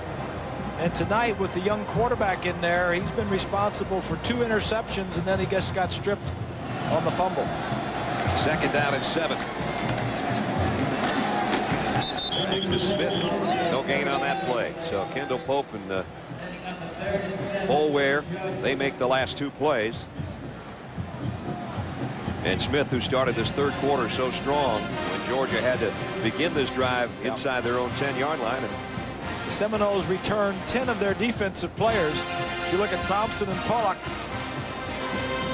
2 of the defensive ends, Pollock has probably gotten a lot of the attention this year, being the defensive player of the year in the SEC. Thompson having a good game tonight. 3rd down and 7 now. Green from the gun. Georgia trying to capitalize on the fumble recovery. Here comes a blitz. Green down the middle, got his man. It's going to be short of the 1st down, I think. Gibson made the catch. Tough one over the middle. But on 3rd and 7, I think he only got about 6. Let's wait and see. And now the fans already coming to life, thinking about going on 4th down, and Mark Richt didn't even think twice. He said, get number 30 out there, see if he can get his 25th field goal of the year. He wants to get something positive out of this turnover. You know, that's one of the things an offensive coordinator doesn't have to do, make these decisions. Do I go for it on 4th down? Do I kick the field goal? Do I punt the ball? Do I go for it? Billy Bennett will become a single-season scoring leader in Georgia history if this 25-yarder goes through, and it does. 3 field goals for Bennett. Georgia does capitalize on the turnover. And with 8:49 remaining in the 3rd quarter, the Bulldogs add to their lead. Georgia 23, Florida State 7.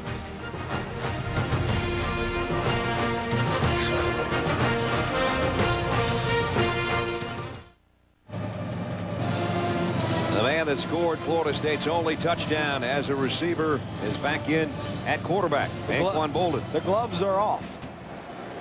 Wears gloves when he plays. Drop the gloves. Wide receiver wears the gloves. And a roll on 1st down, and throw completes at the 40-yard line. Knee went down of Tallman Gardner. And Tallman Gardner caught that one, but the one that got away could have made it a 3-point ball game at halftime. Watch the arm strength on Anquan Boldin as he was going deep late in the 2nd quarter. Let's see, throws it from the 40. Right from the 40. Now watch this end, and Gardner. Oh. About 58 yards, and as you said, with the angle, it's farther than that. Right. That would have been a big play for Florida State to hit. That would have made it 17-14 at halftime. Boldin. D.K. Sam. Sam's got Sean Jones draped all over it. But it'll be close to a 1st down. Yep. Florida State trying to chip away with a guy that was everybody's all-ACC performer at wide receiver. And while Fabian had a couple of mediocre hits in the 60s. This Fabian's had kind of a sour tune tonight, I'm afraid. And the key is the 3 turnovers, and one of them was returned for a touchdown, which was something you really never want. You like those songs by Fabian, didn't you? Yeah, I like Fabian. That's back in my era. He was a terrible actor, though. Gee. I just saw one of those surf movies the other night. That guy was awful. He was in a John Wayne movie one time. I said, Duke ought to just kick him right out of the saddle. Get him out of here. Bolden might get a first down on the quarterback sneak. I think he does. I just had to get that off my chest. Yeah, you felt you must feel better here. Been a tough week in the first quarter. I don't think I've seen that movie. You're not missing anything. Minute left in the third quarter. First down, Florida State. You know, both these teams played really tough schedules. Florida State played the 3rd toughest schedule, and they have 11 of their opponents are going to bowl games, played in bowl games. So tough schedule. 40 seconds remaining in the third quarter. They're going to get the playoff. No. Look like it. Sometimes when you don't play quarterback a lot, you forget about looking at the end of the field where the clock is right there. It's very easy for a quarterback to see it. On the offense, but sometimes you just forget about it. Especially when your guy's used to just walking in the huddle and saying, what's my pass pattern, or I have to block somebody and then running out of there. Yeah, it's right here. So when the quarterback comes up to the line of scrimmage, all he has to do is look right there. But sometimes when, like you say, you're not used to being in control, Now having the ball every snap. Yeah, the quarterback is in control. Anquan's done a good job in 2 different spots. First down at 15 now after the 5-yard walk-off. Play action for Bolden. He's going to take off with it, looking for a block. Ran right by a couple of tacklers. Goes far side's got a first down. What a run. He's an athlete. Yes, he is. You just got to get the ball in his hands. He was going. When you run all the way across field, you're looking for big things. He could have run up straight up ahead. He wouldn't have gotten as much, but he was trying to make big things happen. He ran right by Thomas Clayton, who didn't throw a block for him. Watch number 31 come into your screen. Oh, no, it wasn't 31. It was Salvidio, the fullback.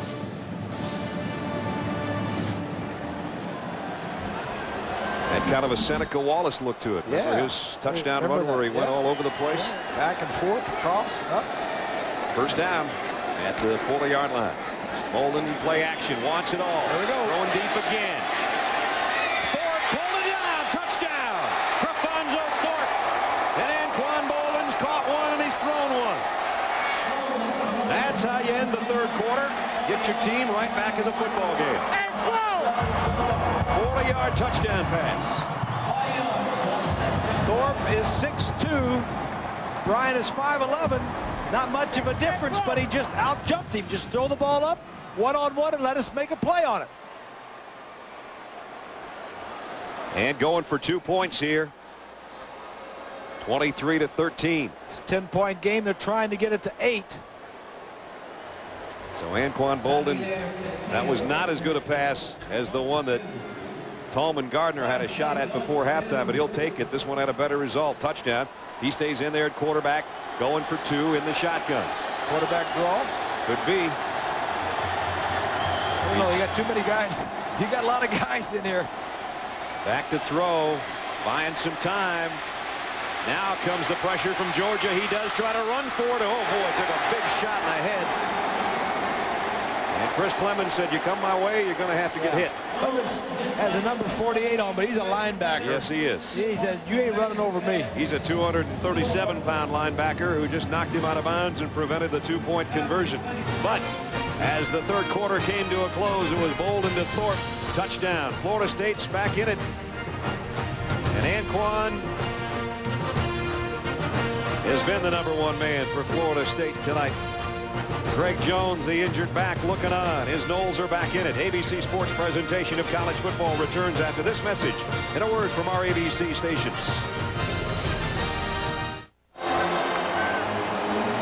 Hug is happy. After 3 quarters, his Bulldogs 23-13. That's August 6. How can you tell he's happy?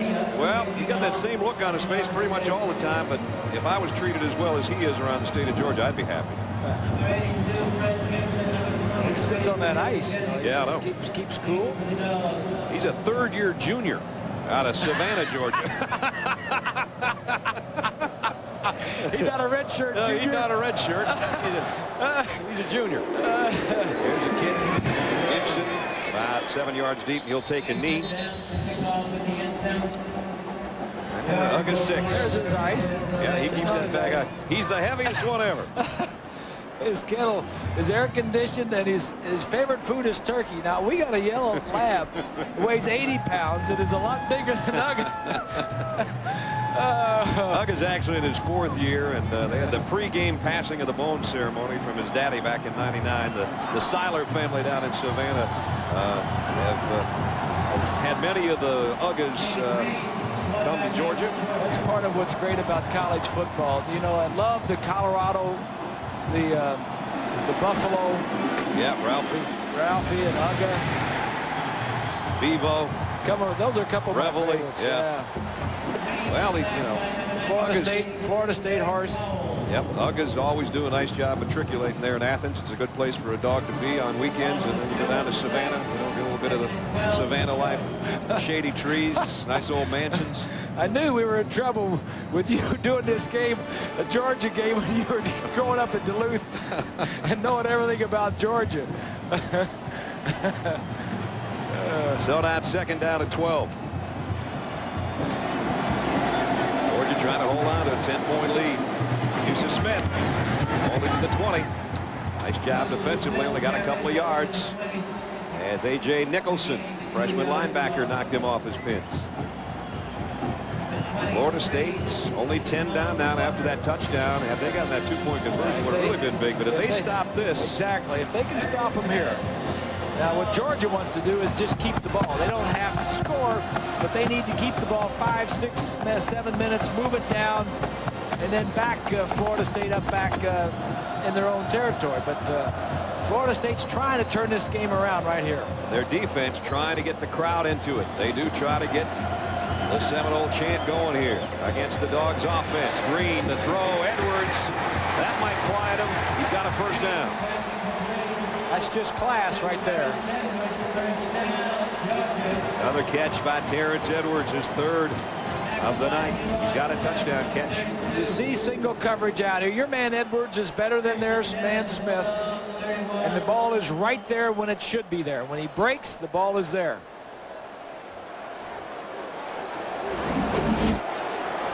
So 1st down across the 30 at the 31. Back to the ground game. And now Smith taking would-be tacklers with him out of bounds. They barely got him down over there in front of the Georgia bench. Kendall Pope finally riding him out with Boulware. There's Mickey Andrews, longtime defensive coordinator, and of course Mark Richt, the Georgia head coach now, but for so many years the offensive coordinator at Florida State. A lot of spring practices where those two minds were working against each other. Good friends. You know, when Florida State lost Mark Richt, they not only lost an offensive coordinator, they lost a quarterback coach. Had to replace him with 2 guys. And remember, Chuck Amato left that same time too, and what he's done at North Carolina State. They won their 11th game today. First time in school history NC State's won 11 games as they throttled Notre Dame. And so let's go back and think. You know, Florida State, they've lost, they've been down a little bit the last couple of years. They've lost 2 pretty good coaches that have shown up at North Carolina State and Georgia. Bobby's 73 years young. Said this week he wouldn't mind coaching until he was 80, but he said I can't guarantee that because the big guy upstairs will dictate how long I coach. Well, Bobby is a hands-off. He lets his coaches coach. That's why he has to have good assistant coaches to go out. You know, he coaches the coaches and said then go out and coach the players. 12:27 remaining in the ball game. His Florida State team down to Georgia by 10.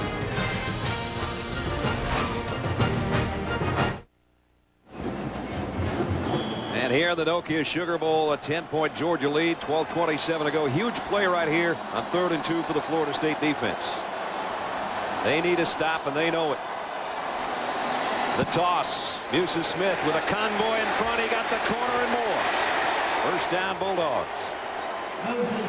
Kendall Pope ran him out of bounds, but the big fella rumbled out. I'm impressed. Got a first. Impressed with Musa Smith. No, we don't get to see Georgia very often during the season, hardly at all. Watch from the end zone, from behind the defense. It's just going to be a toss. We've seen him run up inside with the power game. Now he's got the speed to get around the corner and pick up a first down. You know, when you do that, you take a chance on losing yardage, but with Musa, they know they can get it. He got the first, and the clock running down near the 12-minute mark. Here he is again, and he got another hole. Musa Smith. All the way down to the 23-yard line. And that puts him over 100 yet again on the season 900-yard-plus game. This is a big back. He's 6'2" and 225 pounds. And again, at blocking up front, 49 Wall, the fullback, doing the key block. It's just, I mean, you know, this, we mentioned this is the best offense in the SEC, and they can run the football, they can throw it, and they've got a line up front that just, you know, sets both of them up. Play action, Green going to the end zone, and almost intercepted. Close to being picked off by Bryant McFadden. It's the balance of Georgia's offense that seems to be so good. Here it is again as they go right back trying to get to the end zone through the air. Well, this is who wants it the most right here. Michael Johnson had his left hand on it. McFadden had both hands on it. Almost had it.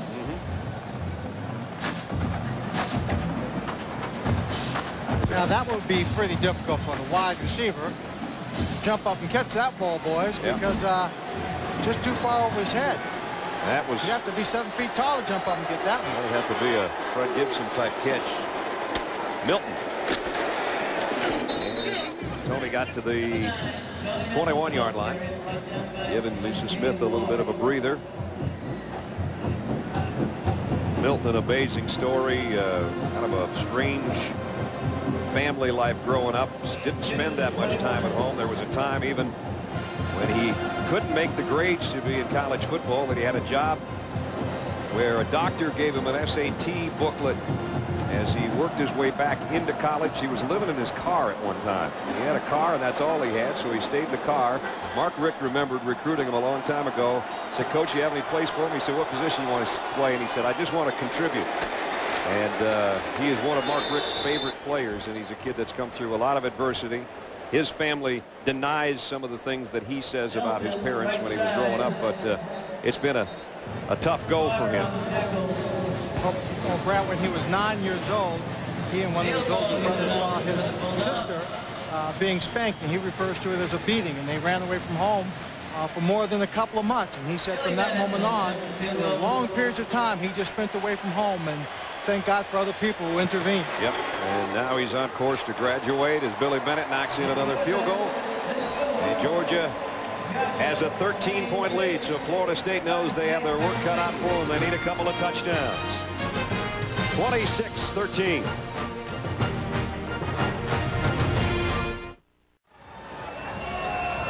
That street looked like a bunch of red and black ants last night, I'll tell you that much. I tell you, they were packed in like sardines.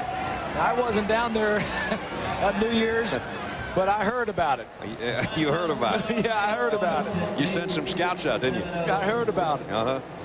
Well, there's a lot of red and black in this building. I'd say it's probably about a 4-to-1 ratio on Georgia fans to Florida State fans, and they have had reason to cheer as their team is in front by 13.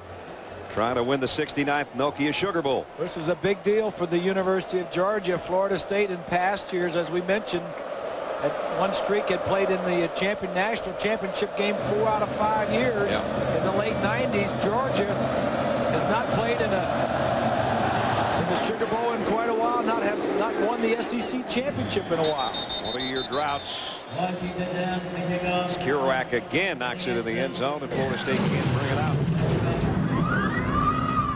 Nokia, best connection of the ball game. Here's a look. Right down here on the right side. Costanzo Thorpe taking the ball up and away from the Corey Bryant. And that's what you have to do sometimes. The skill is out. Just throw it up and let your guy make a play. And he did. And at that point, they went for 2-point conversion to try to make it an 8-point ball game. Didn't get it. Georgia goes down, gets another field goal, and now Florida State needs a couple touchdowns. And only 10 minutes left to try to get it. Anquan, play action for him, fires down the middle. Nice strike there. And another first down. Out across the 35, out to the 38-yard line of Robert Morgan. Morgan's first catch, and another guy that had to come back from a knee injury of a year ago that kept him out all season. Yep. So the two wide receivers that would have been starters last year, both injured, and here they hook up one wide receiver to the other. Hooking up. One of the other things that is so good about this Georgia defense is that, and the team really, the special teams, is Florida State has had 4 possessions in the second half, and 3 of them have started at their 20-yard line or worse. It's just good football that doesn't show up in the numbers. Maddox on a toss, and Nick Maddox with his best run probably of the night, run out of bounds after picking up 12 and getting another first down. Sean Jones runs out of bounds. Anquan Boldin, what a performance. Here was the first touchdown of the ball game. That pass from Walker, good for a touchdown. Then as a quarterback, the long cross-country scramble. It took him from one sideline to the other. And then the pass that Bob was talking about a moment ago to Crefonso Thorpe. So he's thrown one and passed for one. And that doesn't happen very often. Not when you catch one and throw one. Sometimes it happens when quarterbacks do that quarterback throwback, swinging out of the backfield, but very seldom from normally a wide receiver to playing quarterback and catching one and throwing one. Maddox weaving his way. Got about 8 yards, and Florida State not dead yet. 9.5 to play. Wait a minute. Now now Georgia may be wishful thinking. They're pointing the other direction like it was a fumble, but the officials coming in and saying no way. Yep. Bob and Brad, you talked earlier about Anquan Boldin coming back from knee surgery. He also received from the ACC the Brian Piccolo Award for having the most courage, coming back so strongly from that particular award. And I think what we're seeing on the offense here is a demonstration of his leadership ability. Everybody is responding so well to him. Yeah, absolutely. And timeout on the field with a 2nd down and 2 coming up. Florida State trailing by 13.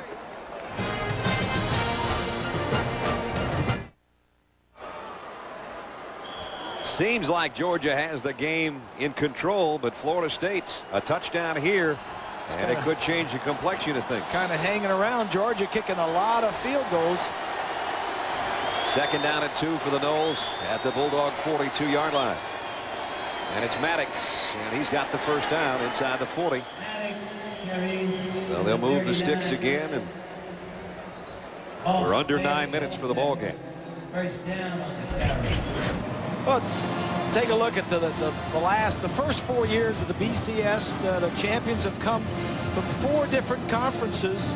The Big Ten has not won a Big Ten championship since '97. They shared that with Nebraska. Have to go all the way back to '68 when Ohio State won an undisputed championship. So Ohio State's got a chance to do that Friday night. Anquan Boldin getting swarmed under by the Dogs defense here. Boss Bailey came in on the blitz. 4th sack for Georgia tonight. And now it's going to be a 2nd down and long situation.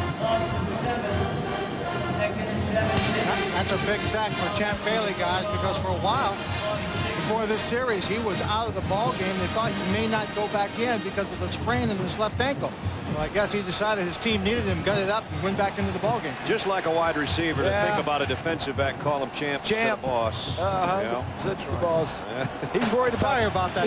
You're worried about Champ. 2nd down 17. Boldin wanted to run an option. Now he just keeps it, does what he can, weaving in and out of traffic, and he gets down to the 36-yard line. Curry brought him down, but a nice dance by Anquan to get some of that lost yardage from the sack back.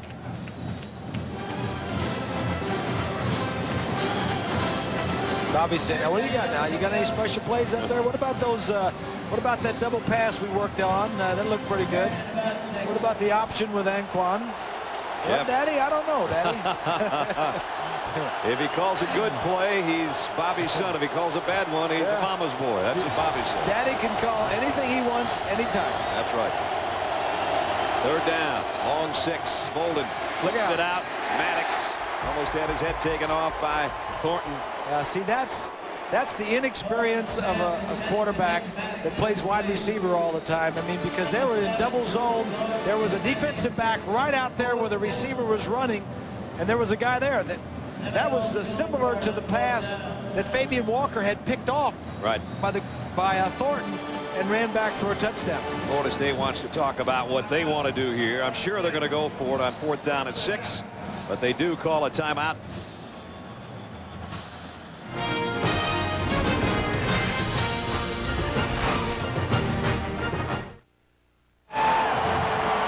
Georgia fans know this is probably the ball game if they can stop Florida State on 4th down. Florida State 0 for 1 on their 4th down conversions. It was a quarterback draw by Bolden. Remember, in the first series, they didn't get it and turned it over on downs. He needs 4th and 6 here. Scrambling for his life. Pollock giving chase. Bolden in the open field. He's not going to get there. You just can't take a wide receiver, put him at quarterback, and expect him to know all the nuances of the position. There was no way that he was going to pick up the needed yardage when you had 3 guys there. He had to throw it to somebody. It was Pollock who gave him the heat in the backfield that flushed him, and Pollock stayed with it to help on the tackle. Pollock never lets up. The engine is always running with him. And then Bob and Brad, to couple the fact they have a receiver playing at quarterback, but in addition, now you take out your best receiver. That's right. That's in terms a good of point. running routes and getting open. Exactly. You're losing twice on that deal. Yeah. So Georgia takes over on downs, and just under 7 minutes left. They'll keep it on the ground. Smith up to the 35, picked up about 3. Tomorrow night, don't miss a battle between 2 of the nation's top quarterbacks. The guy that won the Heisman, Carson Palmer, in USC. The guy that finished second to him was Brad Banks, the leader of the Iowa team that hasn't played since about Halloween. We'll see how their rust is tomorrow night. Should be a good game, though. FedEx Orange Bowl tomorrow night, 8 Eastern, 5 Pacific. The Bowl Championship Series continues on ABC Sports Championship Television. Good numbers for Musa. You know, USC is one of the hottest teams in the country at the end of the season. Yep. Smith again. I think a lot of people may look past Iowa Hawkeyes. They're pretty good football team. Kidding around. Iowa last played on what, November 16th? Was that when it was? Yeah, they finished early. Yep. A great job by Kirk Ferentz. Turn that program around. Pete Carroll did a great job with USC. 3rd down. Just looking forward to watching 2 good quarterbacks. You bet.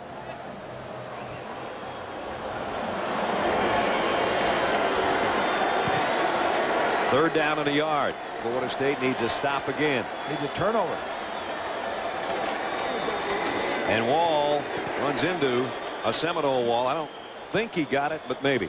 Number 49, the ball carrier, J.T. Wall. J.T. Wall, the fullback, out of Milledgeville, Georgia. And they're going to have to bring the chains out, I think, for this one.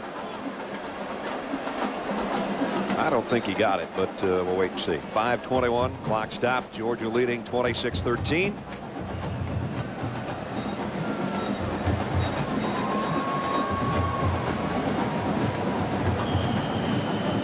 Seminoles trying to win their 10th game of the season, but right now it looks like Georgia on their way to their 13th.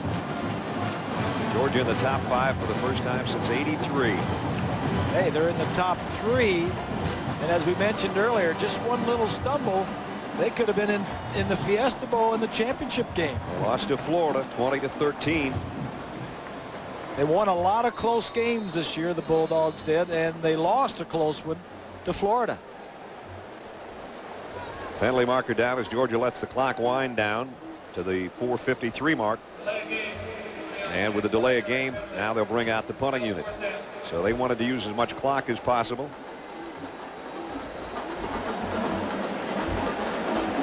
And that'll bring out Jonathan Kilgo to kick momentarily. Leon Washington will go back for Bobby Bowden Seminoles. Georgia is out of timeouts, by the way, too, just in case Florida State, should they do something to get back in the game. And Florida State has 2 of its timeouts remaining in this half.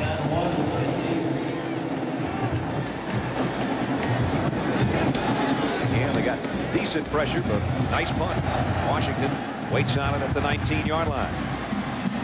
And gets out of bounds after he gets what he can, which is out to about the 33-yard line. Florida State back on offense. They need touchdowns. They trail by 13.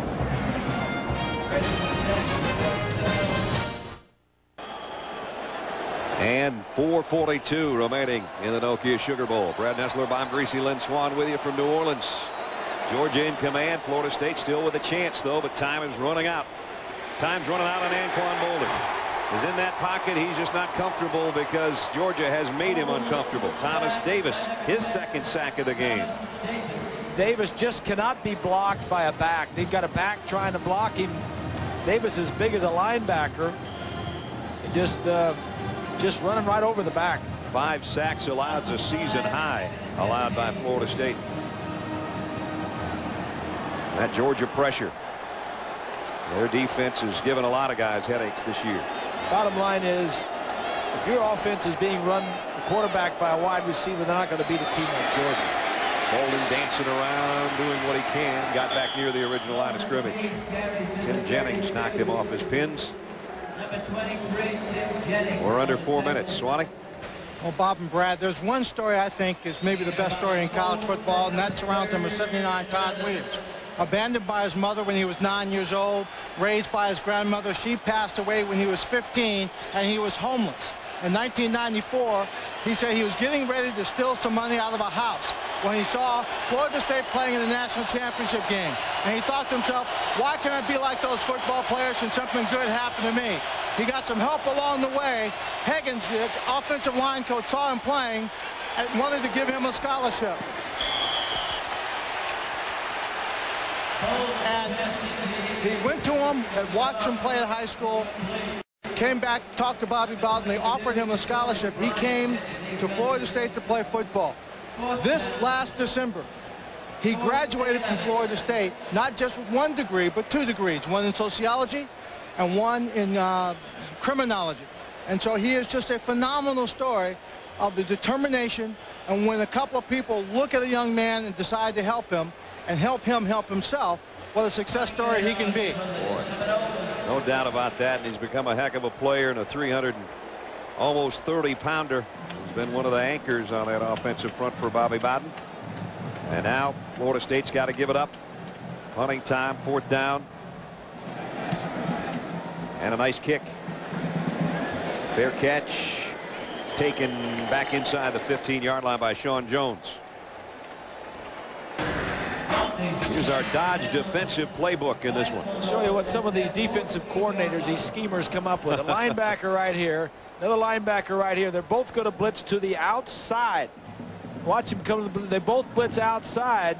Now both of the backs, these 2 guys in the white shirts, are going to block the outside guy, leaving this one inside here. The delay guy coming in to blitz and sack the quarterback. When both linebackers don't blitz right away, the backs go to the one that is coming, and those defensive linebackers, the defensive coordinators, they come up with a lot of sneaky ways to. It's like a cat and mouse game. Yep. The backs a lot of times will check the linebackers and release, and then the linebackers will wait till the back checks and releases, and then they'll delay blitz. Here's one of those schemers, defensive coordinator Mickey Andrews. Yeah. Timeout taken by Florida State. They have 1 remaining now, with just under 3 minutes left in the ball game. Our FedEx Express air stats.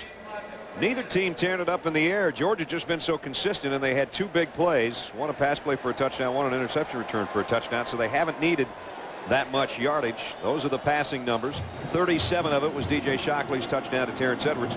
And then rushing, though, Musa Smith has just kind of controlled the second half especially. And while Florida State's done a good job, despite the fact they don't have the guy they'd love to have back there in their backfield, and Greg Jones, between Maddox and Washington, they've been pretty respectable with their 131 FedEx ground yards.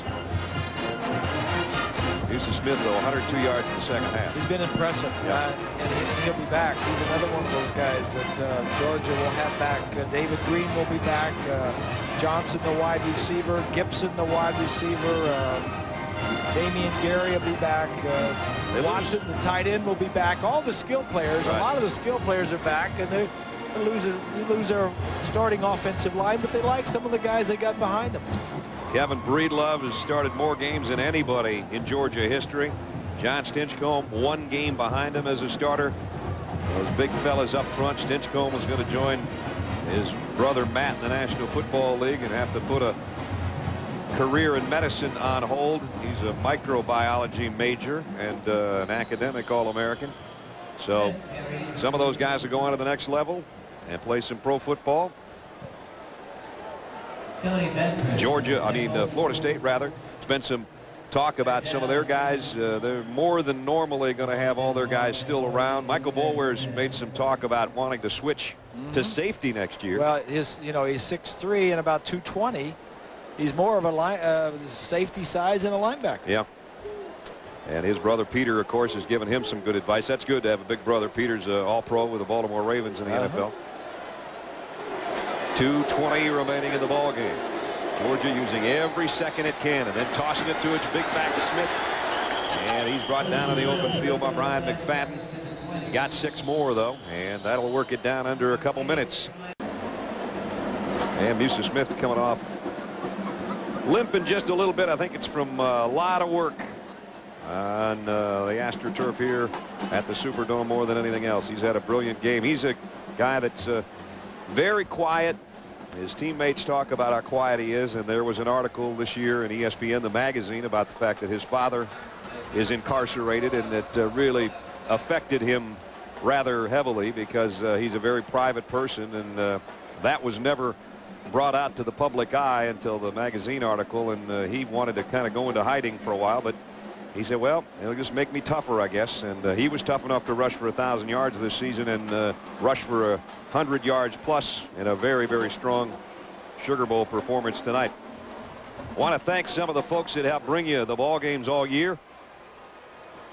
As Uga barks on, Clint Dean's our spotter, Pat McGrath our statistician, Joe Caracone's our technical manager, our production managers Mike Heskett, Andre Dawson our computer operator, Kay Schumacher our graphics coordinator, computer statisticians Anthony Holman, assistants to the producer Ross Malloy, and touchdown Tommy Hall. Steve Fettig's our associate director, our associate producers Eric Posman, Randy Hargrove's our technical director. Our games directed all year by Steve Bime and produced by Bruce Clark. The punt upcoming. Great job, everybody. Great job. And here's the one hopper fielded by Leon Washington. And Washington still on his feet on the punt return, and he got down to about the 37-yard line. Our coordinating producer is Bob Goodrich. Senior producer of ABC Sports is Bob Toms. And the executive producer of ABC Sports is Howard Katz. And we have had a great crew and all our camera guys, everybody. Even we had to spend time with Kyle right here in the booth with us today. That's been tough on us. Yeah, you know? He's usually out in the weather somewhere, getting cold. We try to hang him in a basket out in the 50s sometimes, but he's in the booth with us here at the Superdome. But our team is like a family, and we've seen everything from twins born to Steve Bime, our director, to new engagements. And it's been a blast, guys. Everybody being together again this year. Enjoyed it. Bolden, play action, running for his life. Anquan finally just throws it, got out of the pocket and snapped that thing down. So I'm going to live to play another day. That's smart. Yeah. Yeah, not taking many snaps. That's Daryl Dickey, the quarterback coach, giving him the next play. 2nd and 10. Anquan really wants to be a wide receiver. As mentioned earlier, he came to Florida State. Other teams wanted him to be a wide receiver, and he wanted to be a quarterback, but then he changed that very quickly. And I bet he'd be happy to be back at wide receiver next spring. That's the best position for him, but he's all right with doing this for one game as a fill-in. Here comes a delayed blitz, and almost threw an interception there. And Tim Jennings thought he had one. Well, the Bulldog faithful, they'll, I guess, hang around at least another day before the parties begin in Athens, as they're not only going to be the SEC champions, they'll be the Nokia Sugar Bowl champions too. And from the days of Vince Dooley, when it seemed like, talked to Coach Dooley the other day, I said, Vince, I remember '80 when you won the national title, and you had 3 Sugar Bowls in a row. And he said, well, Brad, he said, it's been a long, dry spell, and now, again, we're hungry dogs. He said, everybody got sick of going to New Orleans. Well, they wanted to come back to New Orleans, and they have. And they're going to be successful, it appears, with 1:47 left. Pollock's offside, unless they don't throw a flag, and there's a jump ball by Anquan Boldin. It's out of bounds anyway. It appeared Georgia was offside unless they were drawn off.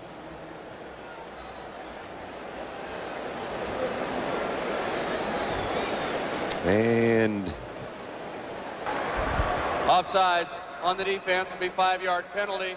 Still 3rd down. So it's down to 3rd down and a long 5. At the 32-yard line, Sam and Gardner go out to the right side and Morgan to the left if Anquan Boldin can find time to hook up with one of those 3. Obviously 2-down territory. Boldin throws on the run, completes it, and spinning away and down the sideline, Nick Maddox. I don't know how Nick got out of that would-be tackle that would have been about a 2-yard gain. Instead, he spins for 13, and he gets out of bounds. He is a good receiver. In fact, has played wide receiver some. They just can't block Davis, number 10, but broken tackle here. Another one there. Get down to a 1st down inside the 20. 90 seconds left. Trailing 26-13. Florida State. Need a quick touchdown. And they know it from the 19. They're in the red zone at least. Boldin flares it out. Maddox got one-on-one out there, and a nice job of holding on. DeCorey Bryant dropped him for a loss. This is the area of the field you don't have a lot of room to work with, and this is where an experienced quarterback has trouble fitting the ball in when you're dropping 7, 8 guys back, let alone a guy that's been playing wide receiver all year. So you got to be careful. Remember, Florida State's out of timeouts. Clock is winding down to a minute. Boldin from the gun. Trying to find a handle on the ball, and now trying to imitate Michael Vick, and it ain't going to work. And Pollock got him. Davis was there to help. Pollock is the player of the year in the Southeastern Conference, led the conference in sacks and tackles for losses. First time a defensive player's won player of the year overall in the SEC since Tracy Rocker at Auburn in the late 80s. And he's just a sophomore, a true sophomore. 28 yards to pick up a 1st down now on 3rd. Boldin, time running out on Florida State. Going deep. He's got a man out there. Broken up. It was Gardner again, but nice close by Tim Jennings, who closed the gap and broke it up. Well, if you're Florida State, that's all you can ask for is just a single one-on-one in the end zone. Jennings does a nice. Jennings is only 5'8". If Gardner could have gotten up early and got over Jennings, he could have maybe caught the football.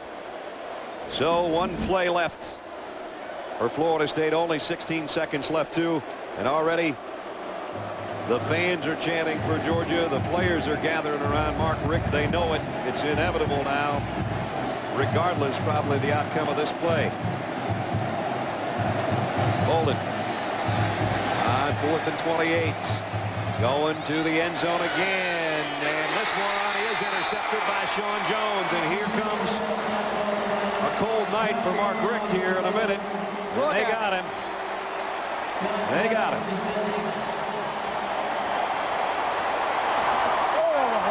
Right on that brand new haircut.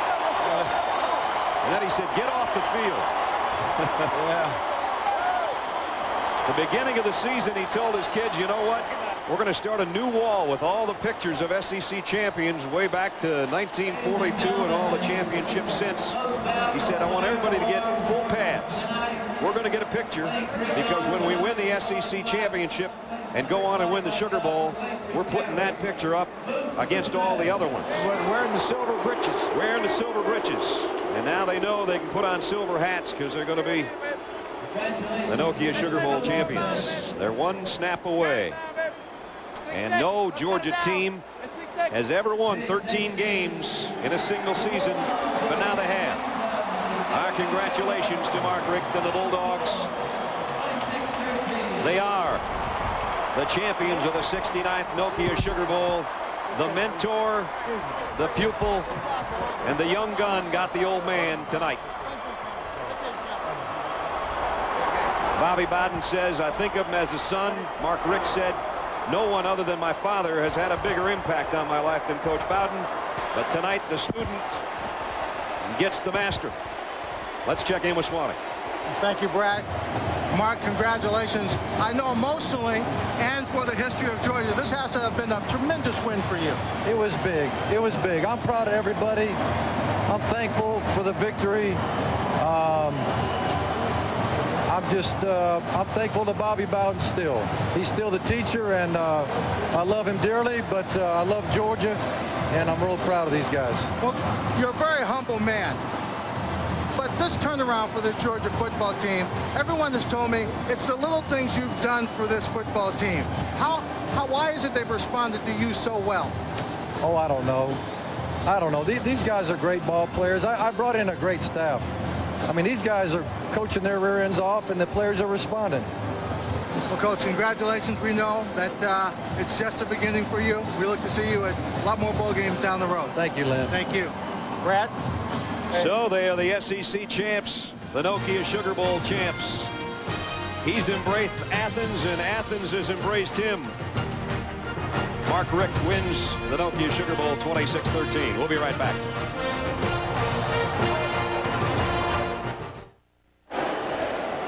There's the scoreboard, 26-13, the final. Georgia a winner for the 13th time in 14 games this year. As we head down to Lynn Swann with our player of the game. Swanee? Thank you very much. I'm with Musa Smith. Musa, coming into this ball game, the story on Florida State was that they had difficulty stopping the run. Did you feel like you had to come in this ball game and control it? First of all, I'd like to give a shout out to all my people in Pennsylvania, and I'd like to thank God foremost. But yeah, we knew we could run against them, and we knew we could pound the ball, and that's where we came out. I mean, we didn't run it in the second quarter, but we went in halftime, and Coach Richt was like, "That's my fault." And we came out and we started pounding the ball down their throat. Was that the challenge in the second half? Because in the first half, Florida State controlled the clock. They looked like they were in position to make things happen. Yeah, they gave us a run for our money in the beginning.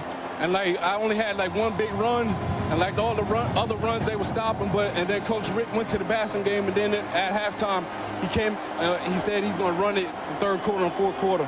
You know, your coach is a very shy and humble man. We asked him what was his impact on this team. What do you think was the greatest thing he offered to you and this team? The greatest thing he did, he brought us the blueprint of working hard. And you know what I'm saying, we just went to work at it. All of us came together as a team, and a lot of hard work and a lot of dedication towards it, a lot of blood, sweat, and tears. You feel a great deal of pride in the fact that you kind of polished off that Georgia image and that history and put them back on the pedestal? Most definitely. I'm just looking to great things next year. Congratulations to you. Brad? Well, at the beginning of the season, the motto was finish the drill. And then Mark Richt said, let's do something special. And Musa Smith and company did something special tonight. Our Built Ford Tough play of the game.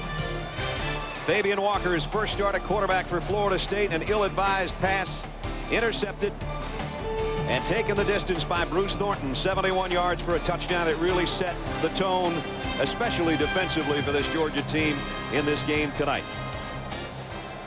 So many big moments for Georgia. The big interception against South Carolina that won a game. They beat Alabama for the first time.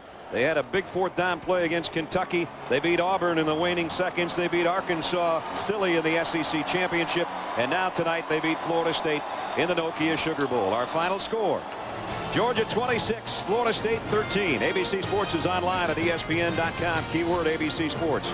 Don't forget Thursday night the FedEx Orange Bowl. USC will take on Iowa. And Friday the Tostitos Fiesta Bowl. #1 Miami, #2 Ohio State for all the chips for the national championship.